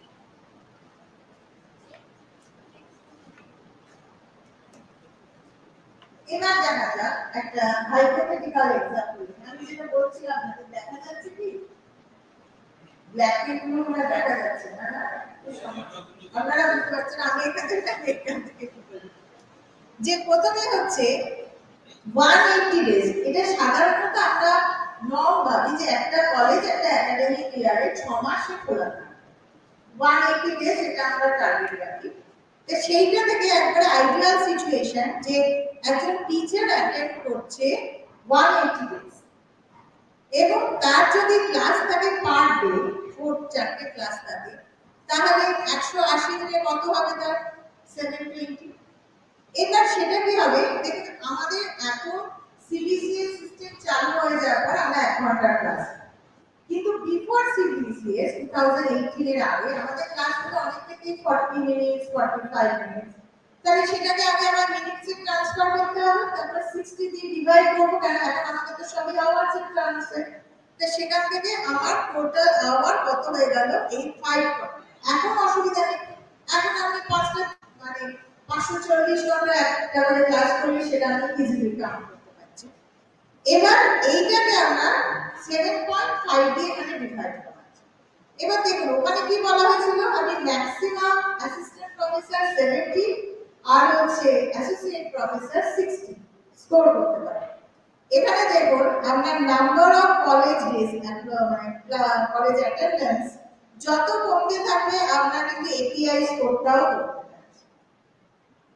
এইটার ক্ষেত্রে বলা যে যদি আমি ওই যে ওনারা যেটা একাডেমিক অডিটটা দেখেন না, সেখানে আমরা ক্লাস কত আমি টিচার অ্যাটেন্ড করছে, college open for the teacher, college open যেটা আমরা বলি প্রিন্সিপালের সিগনেচার, এরপরেই হচ্ছে আমরা লিভগুলো, এই লিভ নিয়ে আর আপনি কলেজ অ্যাটেন্ড করছেন, এই দুটো অ্যাড করেই তো হচ্ছে college open for the teacher. তা সেই ক্ষেত্রে দেখা যাবে কিন্তু যত আপনার ছুটির সংখ্যা বেড়ে যাচ্ছে আপনারই কিন্তু নাম্বারে কম হচ্ছে। এবং এইখানে আপনারা যদি ছুটি সংখ্যা বেশি থাকে আর ওইখানে গিয়ে আপনি যদি অনেক ক্লাস নিয়ে দেখেন মাথা ভীষণ পরিষ্কার, সঙ্গে সঙ্গে বলবেন এত ক্লাস নিয়েছেন, যা নিয়ে আসুন রেজিস্টার নিয়ে আসুন, দেখবো কত কি ক্লাস। ঠিক আছে, সুতরাং ওইখানটা আপনারাই মাথায় রাখুন যে কিভাবে আপনারা ছুটিটা হচ্ছে নেবেন, কারণ এটা করতে গেলে আপনাদেরই সমস্যা, কিন্তু এখানে অনেক নাম্বার, আর এইটা ভীষণ ইম্পর্টেন্ট। ক্যাটাগরি 1 হচ্ছে ভীষণ ইম্পর্টেন্ট, সুতরাং এটা একটু মাথায় রাখতে হবে। এবার আচ্ছা আমি কি এখানে বলে দিই করোনার ক্ষেত্রে যেটা হচ্ছে, আচ্ছা একটু পরে। নেক্সট হচ্ছে আমরা ক্যাটাগরি 1 এরই যেটা হচ্ছে বি, সেটা হচ্ছে এক্সামিনেশন ডিউটি। এইখানে টিচারদের কারোর ভয় পাওয়া নেই, আগের সিস্টেম বা এখন যেটা চলছে এটা সকলেই 20-তে 20 অনার্সে পাওয়া যায়। তবে এখানে একটা ফলো করা হয়, যেটা হচ্ছে আগে এই নিয়মটা ছিল না। আমরা একটা বলে দিতে পারতাম 100% আমার ডিউটি অ্যাসাইন 100% পাবো, কিন্তু এখন হচ্ছে আপনি কটা খাতা দেখছেন তার একটা মিনিট দিয়ে তাকে মাল্টিপ্লাই করতে হয়। যদি আমি 100 মানে কোনো খাতা দেখছে অ্যাবাভ 50 মার্কস, তাহলে আপনি একটা খাতা চেক করার জন্য 20 মিনিটস পাবেন। এইভাবে ক্যালকুলেশনটা করা হবে, যে যা খুশি মতো বসানো যায়। আপনি যদি একটা পেপার সেট করেন তাহলে সেটা পেপার সেট করুন বা মডারেট করুন, এইটা পার কোশ্চেন। আরেকটা হচ্ছে যে আপনারা ইনভিজিলেশনে তো আপনারা জানেন আমি কোনটা 2.5 ঘন্টা ডিউটি দিচ্ছেন, কোনটা 2 ঘন্টা ডিউটি দিচ্ছেন, সেট হলে কত পাচ্ছেন, জি হচ্ছে, কোড কোর্স হচ্ছে, সেটা আপনাদের কাছে হিসাব থাকবে। শুধু আপনাকে ওটা দিয়ে মাল্টিপ্লাই করে নাম্বারটাকে ক্যালকুলেট করতে হবে। এবার কোনটা আপনার হাতে আছে, এই যে আমি বললাম 20 কম, একবারই অসুবিধা না। পল সায়েন্স, বাংলা, ইংলিশ এদের তো মানে কোনো সমস্যা না, আমাদের ইকোনমিক্স এর একটু মানে হতে পারে, তাও দেখেছি এটা খুব ইজিলি উঠে যায়, মানে সমস্যা। এখানে আরো একটা জিনিস বসে আছে যেটা আপনার দ্যাট ইজ ইন্টারনাল অ্যাসেসমেন্ট। এখানে একটা প্রফর্মায় দেখো ইন্টারনাল অ্যাসেসমেন্ট, মানে যেটা ইউনিভার্সিটির ডিউটি না, যেটা আপনার কলেজ ডিউটি। আমি সেখানে বসান না, আপনাকে ডকুমেন্টস তৈরি করতে হবে। আপনি কোশ্চেন নিয়ে মাঝে মাঝে ক্লাস টেস্ট নেন, আপনি খাতার ডকুমেন্টস রাখবেন, স্টুডেন্টদের খাতা দেখেছেন, হ্যাঁ স্টুডেন্টদের এটা ন্যাকের ক্ষেত্রে যদি হয় যে খাতা দেখেন, আমরা খাতা স্টুডেন্টদের দিয়ে দিই, এটা বললেই তো হয়, তাই না? যে আমরা সব কত খাতা স্টোর করবো, স্টুডেন্টদের দিয়ে দিই, নিচে সই করা থাকে, আর বিশেষ ডিটেলস দেবেন। সুতরাং ইন্টারনাল অ্যাসেসমেন্টে আপনারা অনেকটাই অ্যাড করে নিতে পারেন। আচ্ছা এখানে মনে হয় আরো একটা আছে, যেটা হচ্ছে আপনি ওই কিভাবে করেছেন, কি কি মানে ওদের রিসোর্স গুলো দিয়েছেন, সেই বিষয়টা থাকে, যেটা আমাদের হাতের মধ্যে অসুবিধা। নেক্সট ক্যাটাগরি 3 তে সি তে কিন্তু দেখুন অনেকগুলো বিষয় আছে। এই বিষয়গুলো আগে প্রথমে প্রত্যেক পাশে একটা হচ্ছে নাম্বার, মনে করুন 5 ফর ইচ অ্যাক্টিভিটি, বা ম্যাক্সিমাম আমি এই ক্যাটাগরিতে 10 যেতে পারবেন তার বেশি। এরকম অনেকগুলো আছে যেটা আপনারা দেখুন কারিকুলাম ডিজাইন, যদি এখানে কেউ ইউএস এর মেম্বার থাকা ইত্যাদি, তারা কারিকুলাম ডিজাইনে তার একটা কন্ট্রিবিউশন থাকতে পারে, তিনি সেটাকে দিতে পারেন। পরে হচ্ছে পার্টিসিপেটিভ ইনোভেটিভ, এই যে বললাম না যে আমাদের ন্যাকে ক্রাইটেরিয়া 2 কন্টিনিউয়াস ইন্টারনাল অ্যাসেসমেন্ট, এই সমস্ত সেখানে প্রবলেম সলভিং মেথড, সেখানে পার্টিসিপেটরি মেথড, এই সমস্ত কিছু দেয়া থাকে। আমি ইনোভেটিভ মেথড, আমি স্টুডেন্টদের নিয়ে লাইব্রেরি ভিজিট করেছি, আমি ডিবেট হয়েছে, কুইজ হয়েছে, সবই ইন্টারঅ্যাক্টিভ হচ্ছে, তো এগুলো সবই কিন্তু আপনারা দেখাতে পারেন। তারপরে হচ্ছে কেস স্টাডি, যে সমস্ত সাবজেক্টে পেপার মানে আমরা বিভিন্ন ফিল্ড ওয়ার্ক বা ইত্যাদি করা যায় সেগুলো দেখাতে পারবেন। সমস্তগুলো আপনারা বুঝতে পারবেন। রেমেডিয়ালের ক্ষেত্রে যদি থাকে সেক্ষেত্রে আপনাকে একটা অ্যাটেন্ডেন্স যেটা আমরা রেজিস্টার সেটাকে মেইনটেইন করতে হবে, প্রিন্সিপালকে দিয়ে সাইন করাতে হবে, এই ইয়ারে এতগুলো ক্লাস ছিল আর আমি এতগুলো ক্লাস থেকে সেটা আমি একটা অ্যানেক্সারে একটা সার্টিফাই করব। আচ্ছা তারপরে হচ্ছে যেটা সফট স্কিল আছে, সফট স্কিল আমি বলছিলাম আমরা ক্রাইটেরিয়া 5 6 এগুলোতে আছে, আমরা সফট স্কিল ওখানে আমি করছি, এখানেও হচ্ছে সেটা হচ্ছে করতে পারবেন। এই যে মেন্টরিং সিস্টেম বলা, আপনি স্টুডেন্টদের এথিক্স এর উপর জোর দিয়েছেন, তাদের কমিউনিকেটিভ স্কিল বাড়াচ্ছেন। আপনি নিজের ডিপার্টমেন্টে যখন একটা অ্যাক্টিভিটিস করুন, প্রিন্সিপালকে দিয়েছি তোমরা সাইন করার, কতজন অ্যাটেন্ড করেছিল সেটা নিয়ে একটা অ্যানেক্সার তৈরি করলে আমি এই ক্যাটাগরিতে নাম দেব। এবার এইখানে একটা কথা বলে দিই, দেখুন এখানে আছে maximum score 10 for assistant professor and 15 for the associate professor. কারণ একটা আমাদের প্রথমে আছে যে একজন অ্যাসিস্ট্যান্ট প্রফেসর কত ক্লাস থেকে, একটা অ্যাসোসিয়েট প্রফেসর কত ক্লাস, এটা সাথে 16 আর 14। কিন্তু আমি বলবো যে অ্যাসোসিয়েট হয়ে যাওয়ার পর তো তার কিছু নেই, সেখানে তার ক্লাসের ব্যাপারে তার এখানে ক্যালকুলেশন আসছে না, শুধু আপনারা কিছুতেই 16তে কিনে থাকবেন। মাথায় রাখবেন 20 থেকে 22টা ক্লাস আমাকে পার উইক জানতে হবে, তবেই আমি কিন্তু ওই ক্যাটাগরি 1 এর আপনার নাম্বারটা কিন্তু তুলে ফেলতে পারবো। তো সেই ব্যাপারটা হচ্ছে মাথায় রাখতে হবে। আর এখানে কিন্তু হলো যেটা হচ্ছে 10 হচ্ছে assistant teacher, 15 for associate teacher. যেটা আরেকটা বলতে ভুলে যাচ্ছি, অনেক বিষয় না আগে দেখবেন প্রিভিয়াসলি এখানে মার্কস দেওয়া মানে 5 মার্কস। এবার আমি নতুন ক্যাটাগরিতে ওইখানে তো নেই, তাহলে কি হবে, সবকিছু 10 দিয়ে ভাগ, তাহলে আমি মানে ওই ক্যাটাগরিতে দেখাবেন আমি 50 আওয়ার স্পেন্ড করেছি, 50 বাই 5।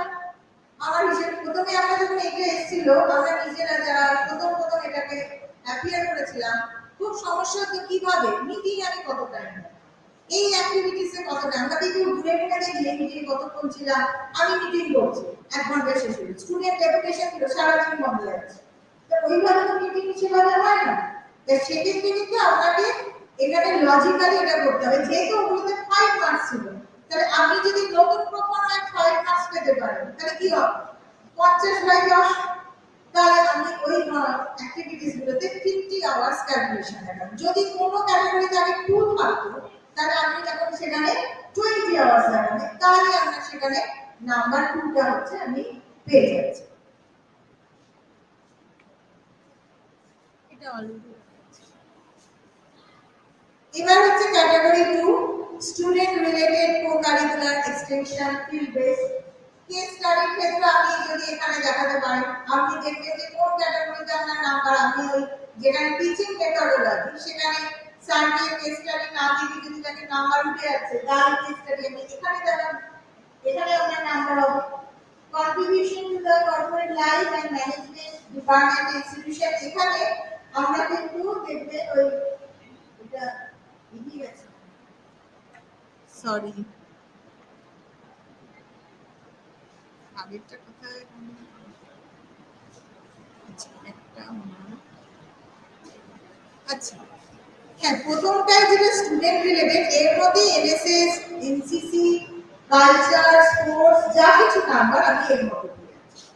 দ্বিতীয়টা হচ্ছে আমি কলেজ অ্যাডমিনিস্ট্রেশনে কিভাবে কন্ট্রিবিউট করছি সেই বিষয়ে বিভিন্ন কমিটিতে থাকছি সেটা থাকছে, আর তার সাথে আমি যদি ইউনিভার্সিটি কোনো অ্যাডমিনিস্ট্রেটিভ ডিউটি পারফর্ম করছি সেটা থাকে, আমি যদি হেড অফ দ্য ডিপার্টমেন্ট তার ক্ষেত্রে আমি নাম্বার। এবার এক্ষেত্রে একটা কথা আমাদের ক্ষেত্রে অফিসিয়ালি এটা হয় IQAC কোঅর্ডিনেটর যিনি তিনি যেটা অনেক টাইম দেন, মানে এখানে দেওয়া হয় কিন্তু তার প্রমোশনের সময় IQAC ক্যাটাগরিতে গেলে তিনি কোনো নাম্বার পাবেন, মানে ওই নাম্বারটা যেখানে অনেকটাই আমি বলেছিলাম আমার ফার্স্ট স্টেপে যখন আমি IQAC কোঅর্ডিনেটর আসলে একটা বছর ছিলাম, কিন্তু আমাকে ওনারা বলে দিলেন না IQAC এর আন্ডারে উনি কোনো নাম্বার পাবেন, উনি তো সই তো করাই যায় না, কিন্তু ওখানে আমি যদি এত আওয়ার্স আমি করেছি স্পেন্ড করেছি সেটাও কিন্তু ওখানে দেখানো যায়। আর তারপরে হচ্ছে প্রফেশনাল ডেভেলপমেন্ট, এখানে আপনার বিভিন্ন মেম্বার আপনারা বিভিন্ন যে সমস্ত রিসার্চ ইনস্টিটিউট বা অন্যান্য কোনো হচ্ছে টক দিয়েছেন, পেপার মানে সেমিনার অ্যাটেন্ডেন্স উইদাউট পেপার, বা কোনো আপনারা হচ্ছে শর্ট টার্ম কোর্স করছেন which is less than 7 days, এই সমস্ত বিষয়গুলো আপনারা এর মধ্যে দেখতে পাবেন। আমি আমার যেটা ফাইল ছিল সেটা এনেছি, সেটা আপনাদের দেখাবো, আমাদের বিষয়টা বলে দিচ্ছি, তারপর মোটামুটি আপনারা একটা তো বলি একটা এক্সাম্পল দেখলে বোঝা যায়, সেটা দেখে আপনারা বুঝতে পারবেন। আচ্ছা ওইটা একটু ডিটেইলসে আমি আর অলরেডি এগুলো আমি বলে দিয়েছি যে স্টুডেন্ট রিলেটেড কো-কারিকুলার অ্যাক্টিভিটিস গুলো কি থাকতে পারে, এগুলো দেখে নিন বি তে কোনগুলো আছে।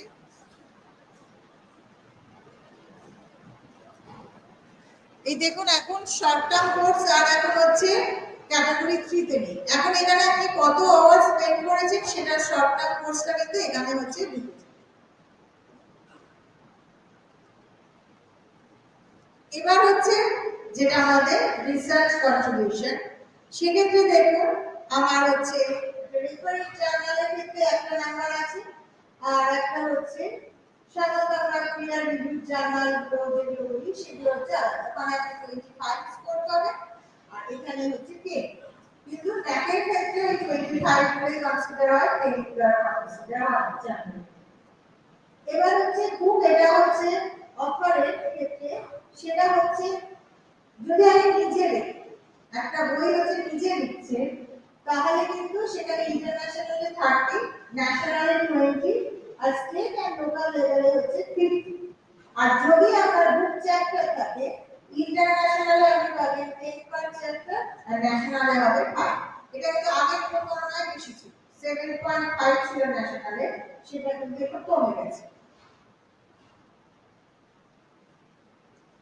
প্রজেক্টের ক্ষেত্রে দুটো ক্রাইটেরিয়া আছে, একটা প্রথমটা হচ্ছে আমার সায়েন্স বেস প্রজেক্ট, তার হচ্ছে ফান্ডের পরিমাণ হচ্ছে বেশি, আর একটা হচ্ছে যেগুলো হচ্ছে তার চাইতে হচ্ছে কম, মানে আমরা হিউম্যানিটিজ এর ক্ষেত্রে সেটার ক্ষেত্রে বাকিগুলো এপাশে, যেমন হচ্ছে নাম্বার হচ্ছে ওটা হচ্ছে 30 লাখ আর এটা হচ্ছে 5 লাখ হিউম্যানিটিজ এর ক্ষেত্রে, যেখানে আপনি পাবেন 20। আবার সায়েন্সে 5 to 30 লাখ এর মধ্যে আমার প্রজেক্ট যদি আমি পাবেন 50, হিউম্যানিটিজ এ যদি আমার প্রজেক্ট থাকে 3 to 5 লাখ তাহলে আমি পাবেন 50। আবার সায়েন্সে যদি 1 to 5 লাখ হয় তাহলে আমি সেখানে পাবেন 10, আর যদি হিউম্যানিটিজ এর মধ্যে 1 থেকে 3 লাখ এখানে আমি পাচ্ছি 10। আচ্ছা, একটা অনেক সময় প্রজেক্টে আমি কনসালটেন্সি দিচ্ছি বা কোনো প্রজেক্ট থেকে আমি পেটেন্ট পেলে সেগুলোর জন্য আলাদা আলাদা ক্যাটাগরিতে নাম্বার দেওয়া আছে। আচ্ছা, ইনভাইটেড লেকচার, আমরা এর আগে কিন্তু একটা কাজ করতাম যেগুলো ওল্ড পারফর্মার, অনেক মানে যত সেমিনার শুনতাম, পেপার দেওয়ার চেষ্টা করতাম, কিন্তু এখন দেখুন পেপার প্রেজেন্টেশনে অনেক নাম্বার কমে গিয়েছে, ইন্টারন্যাশনালে আছে, ন্যাশনালে অনেক কমে গেছে। আর এখানে একটা ট্যাপিং ব্যাপার আছে, আপনি দুটো পারফর্মার মিলিয়েও মানে টেনিওরের মধ্যে 15 এর বেশি আপনাকে এই ক্যাটাগরিতে দেবে। মানে আপনি পেপারে অনেক দিয়েছেন, অনেকগুলো পেপার প্রেজেন্টেশন করেছেন 50, আপনাকে 50 ওখানে দেবেন। আপনি পেপার প্রেজেন্টেশন করেছেন, কোনো জায়গায় ইনভাইটেড লেকচার দিতে গেছেন, সেখানে সমস্ত কিছুই এই কিন্তু রিসোর্স পার্সন ইত্যাদি সবই হচ্ছে একটা ক্যাটাগরিতে ফেলা হবে এবং সেটা আপনাকে 15 বেশি দেওয়া হবে। শুধু আপনারা কিসে কন্ট্রিবিউট মানে বেশি টাকা কিসে স্পেন্ড করবেন বলতে রিপোর্ট আপনাদের মনে হচ্ছে যে যেটা না, আমরা এখনো তো অনেক ভাবি যে আমি অনেকগুলো সেমিনারে গেলাম, অনেক পেপার দিচ্ছি, কিন্তু সেটা তো বুঝতেই পারছেন 15 বেশি আপনাকে দেবেন, তাহলে কোথায় করবেন?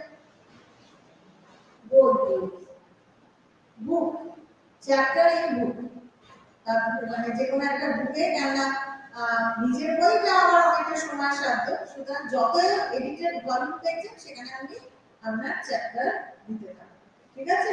কেননা জার্নালের ক্ষেত্রে সবসময় না, তবে এটা তো পিয়ার রিভিউ জার্নাল হবে, সেখানে জার্নালের একটা সুবিধা আছে, ইম্প্যাক্ট ফ্যাক্টর থাকলে আমি সেখানে অনেকটা নাম্বার, আমি ইম্প্যাক্ট ফ্যাক্টরে যে ভ্যালুগুলো আছে দেখি অনেকটা নাম্বার আমি স্কোর করতে পারি, সুতরাং এটা করতে পারি। সুতরাং বেশি সেমিনার বা পেপার প্রেজেন্টেশন না দিয়ে যেগুলো আমরা দরকার দিলে বাকিটাই আমরা ওই পেপারটাই, আপনি আগে কি ছিল, আপনি যদি পেপার বললেন পেপার ওটা বা দুটো, ওইটা হয়তো কনফারেন্স প্রসিডিং এ বার করছে, কিন্তু আপনি যেকোনো একটাতে নাম্বার নয় প্রেজেন্টেশন নয় আপনার হচ্ছে পাবলিকেশন, দুটোতে একসাথে দিতে, কিন্তু এখন তো আমরা টোটালি কমে যাচ্ছে। তার সাথে আপনি হচ্ছে যদি দেখুন যে কোনো একটা সেমিনার হচ্ছে, সেখানে হচ্ছে পেপার গুলো হচ্ছে পাবলিশ করছে, কোনো বই বার করছে, সেখানে দিয়ে দিন, তাহলে আপনার পাবলিকেশন ক্যাটাগরিতে ঢুকে যাচ্ছে। আর একটা হচ্ছে এটা নিচে হচ্ছে আমরা অ্যাওয়ার্ডের ব্যাপারটা, যদি এমফিল করান বা পিএইচডি করান তার ক্ষেত্রে পাবেন। ফেলোশিপের ক্ষেত্রেও এগুলো হচ্ছে অ্যাওয়ার্ডগুলোর ক্ষেত্রে আছে 15, 10 and 5 based on region, international, national, state হলে।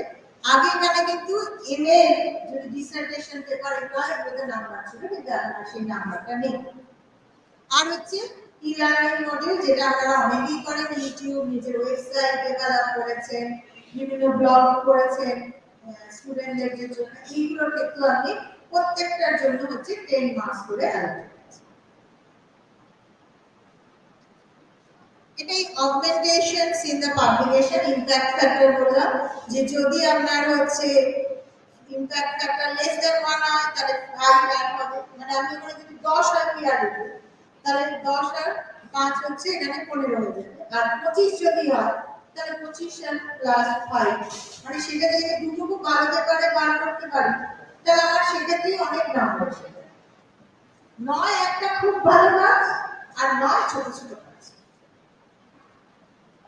এটা এক্সপ্লেন করছি না, আশা করি এটা আপনারা বুঝে গেছেন যে ইমপ্যাক্ট ফ্যাক্টরটা কিভাবে চেঞ্জ হচ্ছে। 1 থেকে 2 এর মধ্যে থাকলে 10 অ্যাড হবে, 2 থেকে 5 এর মধ্যে 15, 5 থেকে 10 20, আর যদি 10 এর বেশি হয় 25। যেটা সমস্যা হচ্ছে যে যাদের হিউম্যানিটিস গুলো বা যেগুলো হচ্ছে ল্যাঙ্গুয়েজ, তাদের কিন্তু অনেক কিছু ইমপ্যাক্ট ফ্যাক্টর থাকে, বেশিরভাগই এগুলো তাদের সায়েন্স বেসড আছে, ইকোনমিক্স, কমার্স এগুলোতে থাকে। সুতরাং আপনাদের এগুলো সার্চ করতে হবে, আর আপনারা তো অনেকগুলো পেপার আপনি আপনার মার্ক ধরে দেখবেন যে কতটা আপনাদের করতে হবে। তারপর তো পড়ার ইচ্ছা সেটাকে আপনার 60 রিটায়ারমেন্টের পরেও অনেক পেপার। এটা একটা সামারি করে দেয়া আছে, এটা হাইপোথেটিক্যালি আপনার এখানে কত হচ্ছে আপনার মনে করুন 3টে স্টেজ আছে। এইবার আপনাদের মনে করুন যে আপনাদের মধ্যে ভাগটা কিভাবে করবে, মানে আমি কোন কোন অ্যাসেসমেন্ট পিরিয়ড দেখাচ্ছি। মনে করুন যে 5, আমি আমার एग्जांपल দিয়ে বলছি যে আমার জয়েনিং ছিল 2006 এর হচ্ছে 13 ডিসেম্বর। এবার আমি যখন মনে করুন আমি অ্যাসোসিয়েটে যাচ্ছি, আমার তখন ছিল 2016 এর 13 ডিসেম্বর থেকে 2019 এর 13 ডিসেম্বর। কিন্তু এর ক্যালকুলেশনটা আমাকে কিভাবে দেখাতে হবে, ওটা তো আমরা একাডেমিক যে পিরিয়ড সেই অনুযায়ী যেটা হবে একাডেমিক সেশন। তাহলে আমার এই ডিসেম্বর 13 থেকে 2016 এ 13 ডিসেম্বর থেকে আমার ওটা হচ্ছে 31 জুন 2017। তারপরে আমার হবে 1 জুলাই থেকে, এবারে আবার কি হয়ে গেল নতুন চলে এলো গাইডলাইন, সেটা হচ্ছে 2017 এর 7 ডিসেম্বর। সুতরাং আমার এই জুলাই থেকে 6 ডিসেম্বর অবধি আরেকটা পাব, যেটা আমার ওল্ড মানে যেটা প্রোগ্রামটা তার মধ্যে পড়ছে। এবার আমার ক্যাটাগরি 1 তার জন্য ওইটুকু সময় আমি কত স্কোর করেছি, ক্যাটাগরি 2 ওই সময় কতটা স্কোর করেছি, কিন্তু ক্যাটাগরি 3 টা হচ্ছে আমরা টোটাল ওই 1.5 বছর বা 1 বছর কয়েক মাসের জন্য কতটা আমি স্কোর করেছি সেটা ক্যালকুলেট করা হবে। এবার তারপরে কি হচ্ছে, এবার এই ডিসেম্বর 7 ডিসেম্বর থেকে 2017 থেকে পরের বছর জুন 2018 একটা পিরিয়ড, জুলাই 2018 থেকে পরের বছর জুন 2019 আরেকটা অ্যাসেসমেন্ট পিরিয়ড, আর কি হলো 2019 এর জুলাই থেকে 2019 এর 12 ডিসেম্বর অবধি আরেকটা। মানে আমার 3 বছরে কিন্তু আমার ভাগ দেখাতে হচ্ছে 5টা। এরকম কিন্তু আপনাদের অনেকই, কারণ এই তো আর জুলাইয়ের প্রথম দিনে ঢুকেছে আর জুনের শেষ দিনে, মানে প্রত্যেকই তো জুলাইয়ের প্রথম দিনে ঢুকছে না যে পুরো ইয়ারটা পাবে।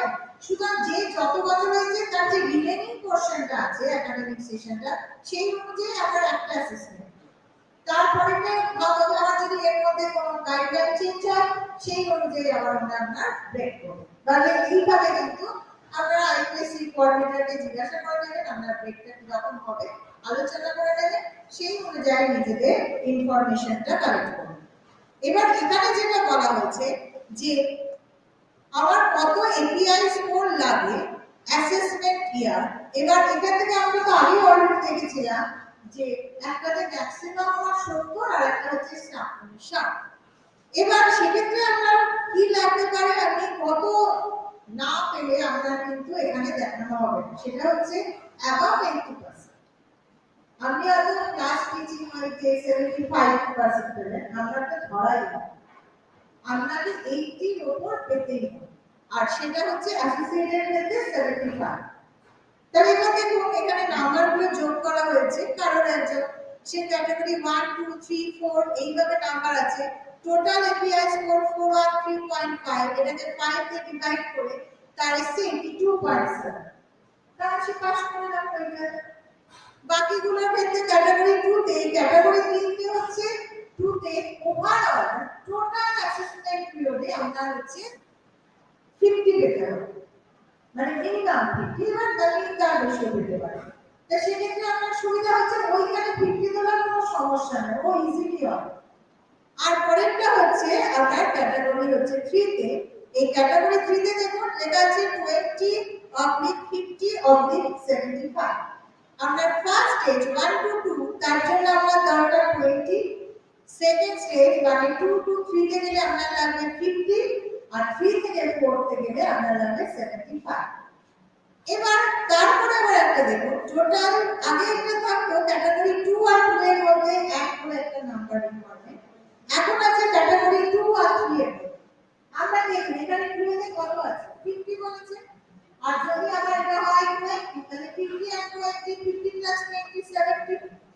কিন্তু আমরা দেখুন রিকোয়ারমেন্ট কি বলেছে, টোটাল ক্যাটাগরি 2 প্লাস 3 তে 90, তার হিসাব অনুযায়ী তো 70 হচ্ছে, কিন্তু এখানে 90, তারপরে আমাদের বড় একটা ক্যাটাগরিতে বেশি নাম্বার পেতে হবে।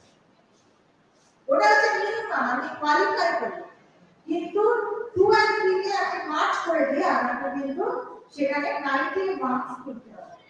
পরে কি দেখুন হচ্ছে কত হচ্ছে আপনার 50 প্লাস 50 100, কিন্তু ওখানে আমার করতে হচ্ছে 120, আর তারপরেটা হচ্ছে 125, কিন্তু আমাকে পেতে হবে 150।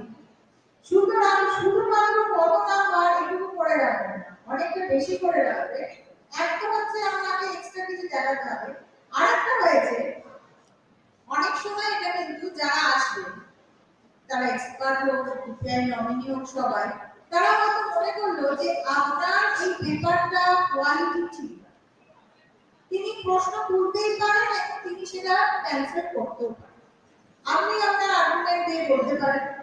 আমরা অনেক সময় শুনি মাল্টিডিসিপ্লিনারি এগুলোর মধ্যে করা যায়, কিন্তু আমি একটা জায়গায় শুনেছিলাম যে এরকম যে কমার্সের লোক তুমি বিবেকানন্দকে নিয়ে লিখেছো, ওটা তোমার বাদ হবে না। তো এইরকম ক্ষেত্রে অনেকগুলোই হয়তো কোয়ালিটি অফ দ্য ওয়ার্ক পছন্দ হলো না, তখন কিন্তু বাদ দিতে থাকে। এবার তাই জন্য আপনাকে এমন একটা নাম্বার স্কোর করে রাখতে হবে যে ওই ক্যান্সেল করতে করতে আপনি যেন আপনার রিকোয়ার্ড নাম্বারটা, আমি কোয়ালিফাইড নাম্বারটা পেয়ে যাই। সুতরাং এই ব্যাপারটা হচ্ছে মাথায় রাখবেন, একবারে করে যে নাম্বার যেটুকু দরকার সেইটুকুই হচ্ছে আপনারা কিন্তু নিজেদের স্টকে রাখবেন, তার চাইতে হচ্ছে বেশিটা হচ্ছে কিন্তু আপনারা নাম্বারটা ক্যারি করবেন। ওই আগে যেটা বললাম সেটাই। এবার একটা হচ্ছে যে এখানে দেখুন প্রথম দুটোর ক্ষেত্রে কিন্তু স্ক্রিনিং কমিটি, সেখানে স্ক্রিনিং কমিটির হাতে কোনো নাম্বার নেই, তারাই যা ক্যান্সেল করতে পারেন বা পছন্দ হলো না আপনাকে কোয়ারিজ করতে পারেন, আর্গুমেন্ট করতে পারেন ইত্যাদি। আমি যেটা বলেছিলাম প্রিন্সিপাল যদি সার্টিফাই করে দেন তাহলে আর গ্রাজে কিছু বলার নেই। আমাদের প্রিন্সিপাল যদি বলে যে না উনি এতগুলো ক্লাস নিয়েছেন, আমি জানি উনি এতগুলো ক্লাস নিয়েছেন, কতগুলো ক্লাস উনি এটা করেছেন, তো হ্যাঁ করেছেন, উনি এতটা সফট টেকনোলজির উপর সফট স্কিলের উপর ক্লাস নিয়েছেন সবটা। কিন্তু পরেরটা যেটা সিলেকশনে, সেখানে কিন্তু দেখুন আপনার 20 আছে, যেটা আপনার ওই ইন্টারভিউর সময়, তার মধ্যে 30% হচ্ছে রিসার্চ, তার মানে 20 হচ্ছে 6 নাম্বার যাবে আপনার রিসার্চ কন্ট্রিবিউশন, 50% হচ্ছে নলেজ হবে, যেটা আপনাকে বলছিলাম যে সিএসসি ইন্টারভিউ আপনার নলেজ সম্পর্কে জানবেন, ওটা 10 মার্কস, আর বাকি হচ্ছে ইন্টারভিউ, তার মানে 4 মার্কস, 6 প্লাস 10 প্লাস 4 20। এই জায়গায় হচ্ছে আপনাদের এখানে নাম্বারটা পেতে হবে, এখানে মিনিমাম 12 পেতে হবে। 12 এর নিচে যদি কোনো সিলেকশন কমিটি দিয়ে যান তাহলে কিন্তু সেটা তার প্রমোশন হবে না, আবার তাকে নতুনভাবে কাগজপত্র তৈরি করতে হবে।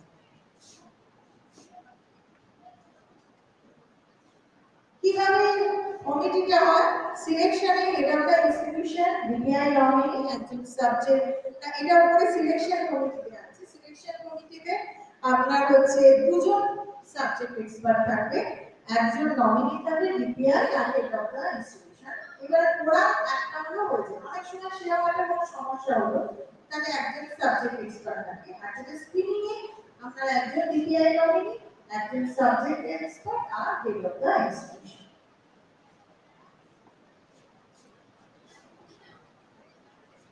এটা আগে যে নাম্বারটা ছিল সেইটার সাথে একটা তুলনা করা হয়েছে, যে রিভাইসটা আমরা মনে হয় রিভাইসটা আপনাদের দেখা ভালো কত করেছে।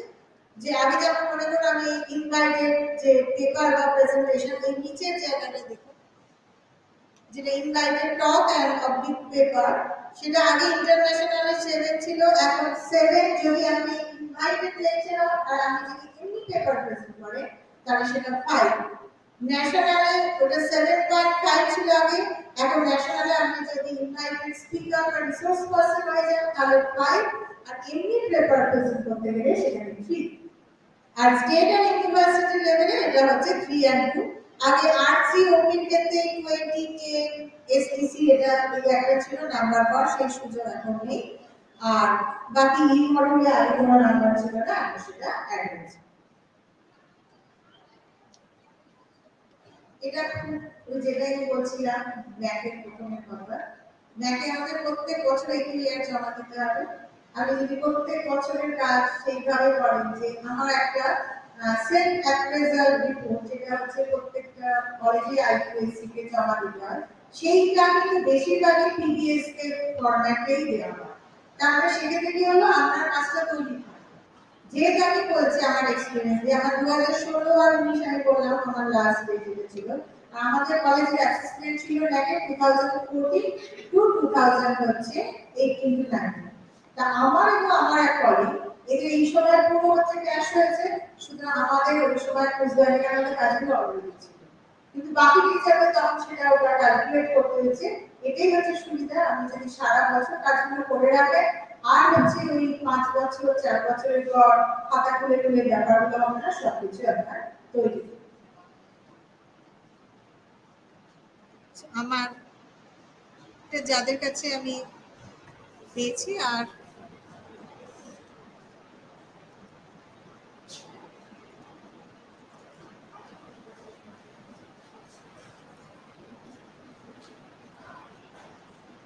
সময় কি আছে না? আচ্ছা, এইটা হচ্ছে যে আমি জাস্ট একটু আপনাদের শো করে দিচ্ছি যে কিভাবে হচ্ছে ক্যালকুলেশনটা হচ্ছে। আমি বলেছিলাম না দুটো আলাদা আলাদা ফ্রেমওয়ার্ক রয়েছে, এই ক্ষেত্রে ক্যাটাগরি 1 এর যেভাবে করা হয়েছে 1 2 ফার্স্ট পিরিয়ডটা, আর তারপরে হচ্ছে থার্ড পিরিয়ডে। আমি খালি ক্যালকুলেশনের পার্টে বলে দিচ্ছি।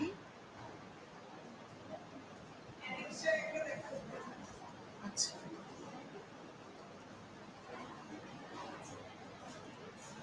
এটা হচ্ছে একাডেমিক ক্যালেন্ডার,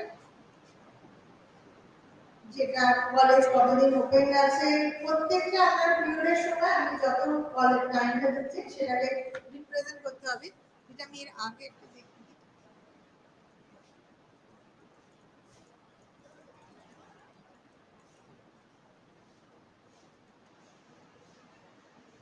এই যে এইটার ক্ষেত্রে দেখুন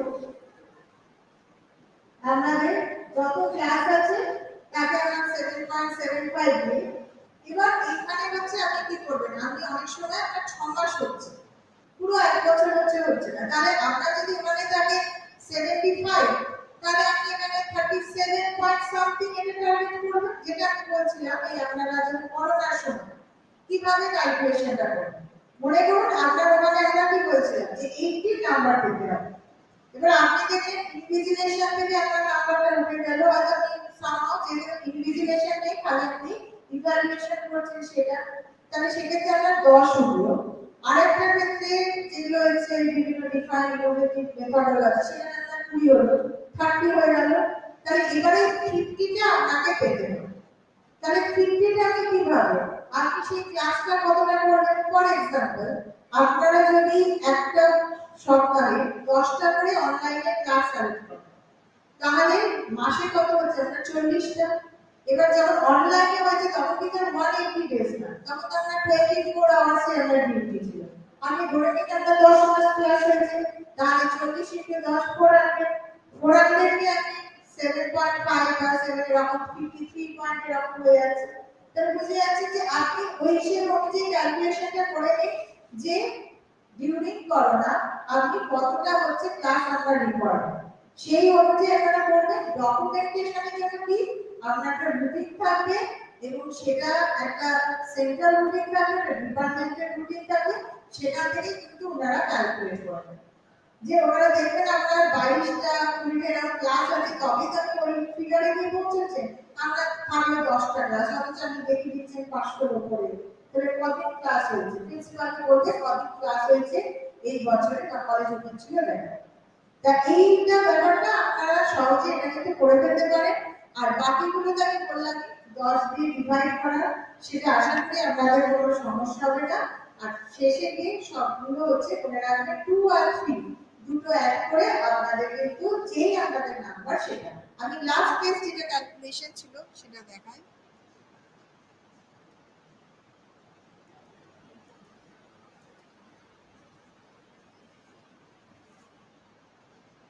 এটা খুবই ছোট না, দেখা যাচ্ছে। হ্যাঁ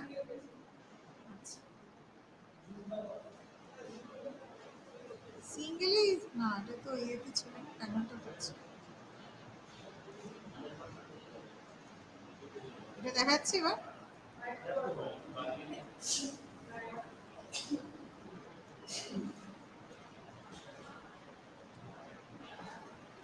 যেটা বললাম ক্যাটাগরি 1 এর ক্ষেত্রে দুটো পিরিয়ড ছিল, সেই দুটো পিরিয়ডের হিসাবটা দেওয়া আছে।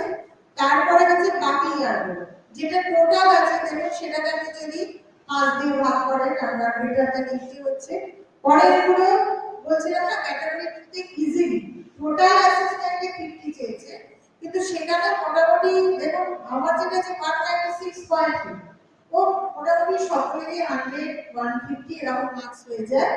আর পরেরটা যেটা বলেছিলাম যে দরকার আমাদের ছিল 75, এখানে আছে 134.75, যে দুটো অ্যাড করে হচ্ছে দুটো সেকশনে। সুতরাং কাটগুলো কাটতে কাটতে আশা করি 75টা হয়ে যাবে। তো সেটা কাটতে হয়নি, তো এই হিসেবটা আপনারা মোটামুটি পাবেন।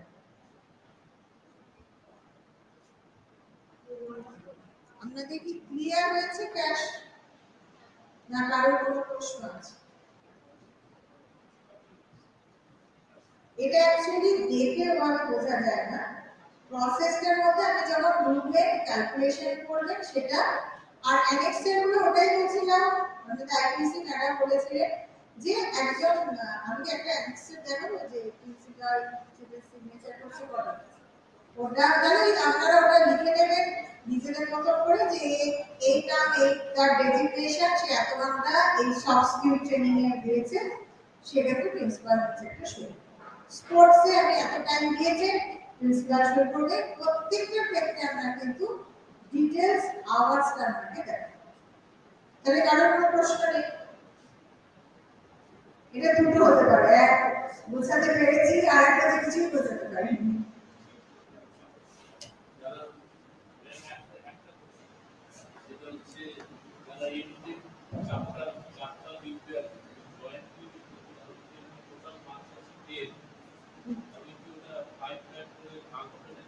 ওই জয়েন্টের ক্ষেত্রে 70 থাকে, যে ফার্স্ট হবে তাহলে সে 70 পাবে।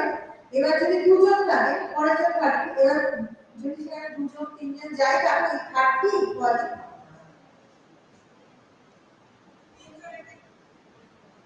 তিনজন ফার্স্ট অর্ডার অর্থাৎ যে থাকবে সে 70 পাবে, আর বাকি 30% দুজনের মধ্যে বাকি 50-50।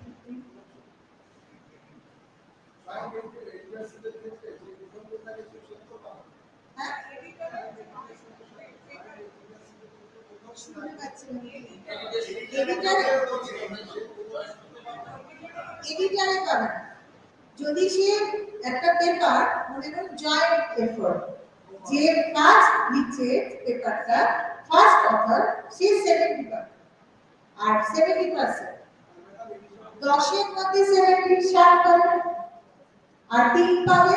বাকি এটা মনে করুন আমরা এরকম আছে আপনাদের কোনো পেপারে আপনি থার্ড অথর, তাহলে আপনার ভাগে সেখানে জুড়বে 1.5।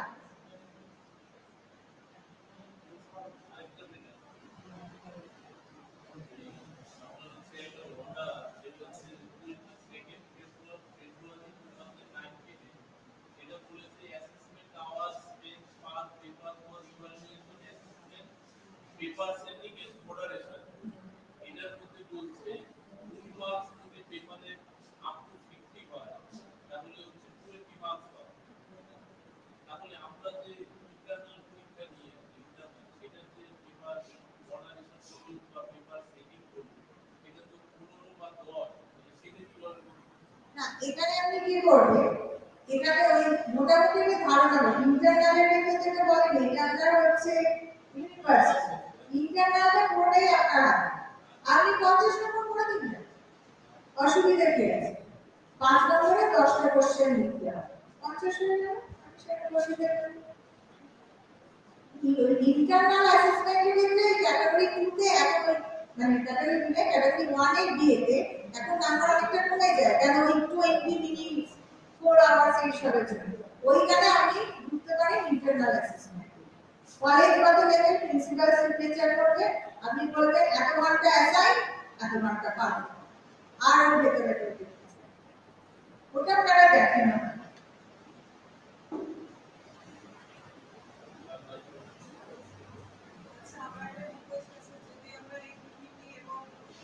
পিপিটিটা তো আমি দিয়ে যাচ্ছি আমার এখানেই আছে আর ওটা একবারে আমার না আমি দুটো কপি করা আছে আমি সেটা পাচ্ছি ঠিক আছে মানে যেখানে আমার ক্যালকুলেশনটা পুরো করা আছে কিছু অ্যানেক্সারও দেয়া আছে আমি কাটুন সেটা আমি বলেছি আমার কম্পিউটারে বিভ্রাটের জন্য একটু সমস্যা পিপিটিও দিয়ে যাচ্ছি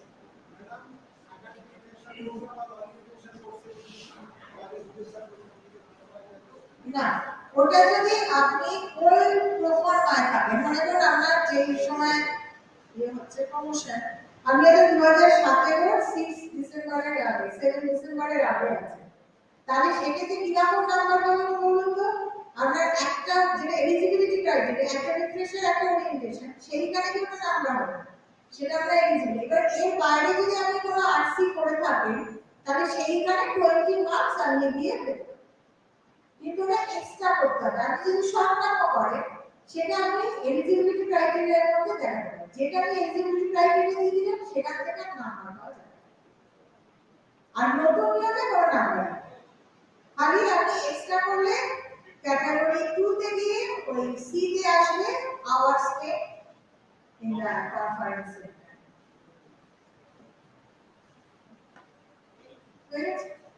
থ্যাংক ইউ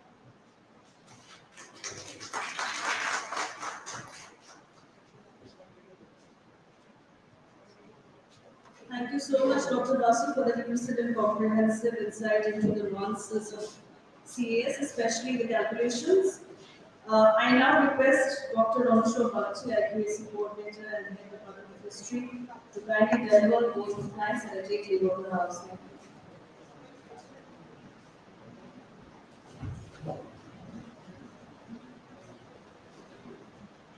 আজকে আমাদের আইকিউএসি তরফ থেকে যে ক্যাশ এর ওয়ার্কশপ অর্গানাইজ করা হয়েছে তার জন্য সকলে একটু সময়ের জন্য সময়ের বিভাগ হয়েছে আপনাদের অপেক্ষা করতে হয়েছে প্রথমে তার জন্য আমি ক্ষমা প্রার্থনা করছি আর দ্বিতীয়ত যিনি আমাদের রিসোর্স পারসন হয়ে এসেছেন doctor Indrani Basu associate professor Baharampur college তাকে অসংখ্য ধন্যবাদ জানাচ্ছি যে আমরা যেহেতু আমাদের কলেজে একই সঙ্গে অনেকজন শিক্ষকের প্রমোশন হবে এবং ডিল হয়ে গেছে তাদের প্রত্যেকের হয়তো আপনার যে ভাষণ তার দ্বারা তারা প্রত্যেকে উপকৃত হবে তার সঙ্গে সঙ্গে যে পিপিটিটা আপনি দিয়ে দেবেন সেটা তাদের পুজোর ছুটির একটা বড় হোমওয়ার্ক হয়ে থাকলো সেটা প্রত্যেকে আশা করি যে নেবেন এবং দেখে তাদের নিজস্ব যে কাজ সেটা এগোতে পারবেন তার জন্য আপনাকে অসংখ্য ধন্যবাদ জানাচ্ছি ডক্টর অলোক কুমার দাস আমাদের প্রিন্সিপাল স্যার যিনি এই প্রোগ্রাম করার জন্য আমাদেরকে অনুমতি দিয়েছেন এবং সত্যি যে এই ক্যাশের অনুষ্ঠান অর্গানাইজ করে আমাদের প্রত্যেকের উপকার হবে সেই জন্য ওনাকে অসংখ্য ধন্যবাদ যারা এই প্রোগ্রাম করার জন্য হেল্প করেছেন আমাদের শিক্ষাকর্মী বন্ধু থেকে যারা বাইরের টেকনিশিয়ান এসেছেন এবং বিশেষ করে এই হল যারা সাজিয়েছেন আমাদের ছাত্রীরা প্রত্যেককে আমি অসংখ্য ধন্যবাদ জানাচ্ছি আজকে এখানে অনুষ্ঠান আমাদের ক্যাশের অনুষ্ঠান এখানেই শেষ করছি, কারণ আমাদের পরে স্টুডেন্টদের আগমন অনুষ্ঠান রয়েছে, ওরা ভীষণভাবে অপেক্ষা করছে। ওদের কাছে আমি ক্ষমা চেয়ে নিচ্ছি যে আমাদের এই অনুষ্ঠান একটু দেরি হলো, ওদের অপেক্ষা করতে হলো। আজকে এই বলে আমি এই অনুষ্ঠান শেষ করছি। ধন্যবাদ।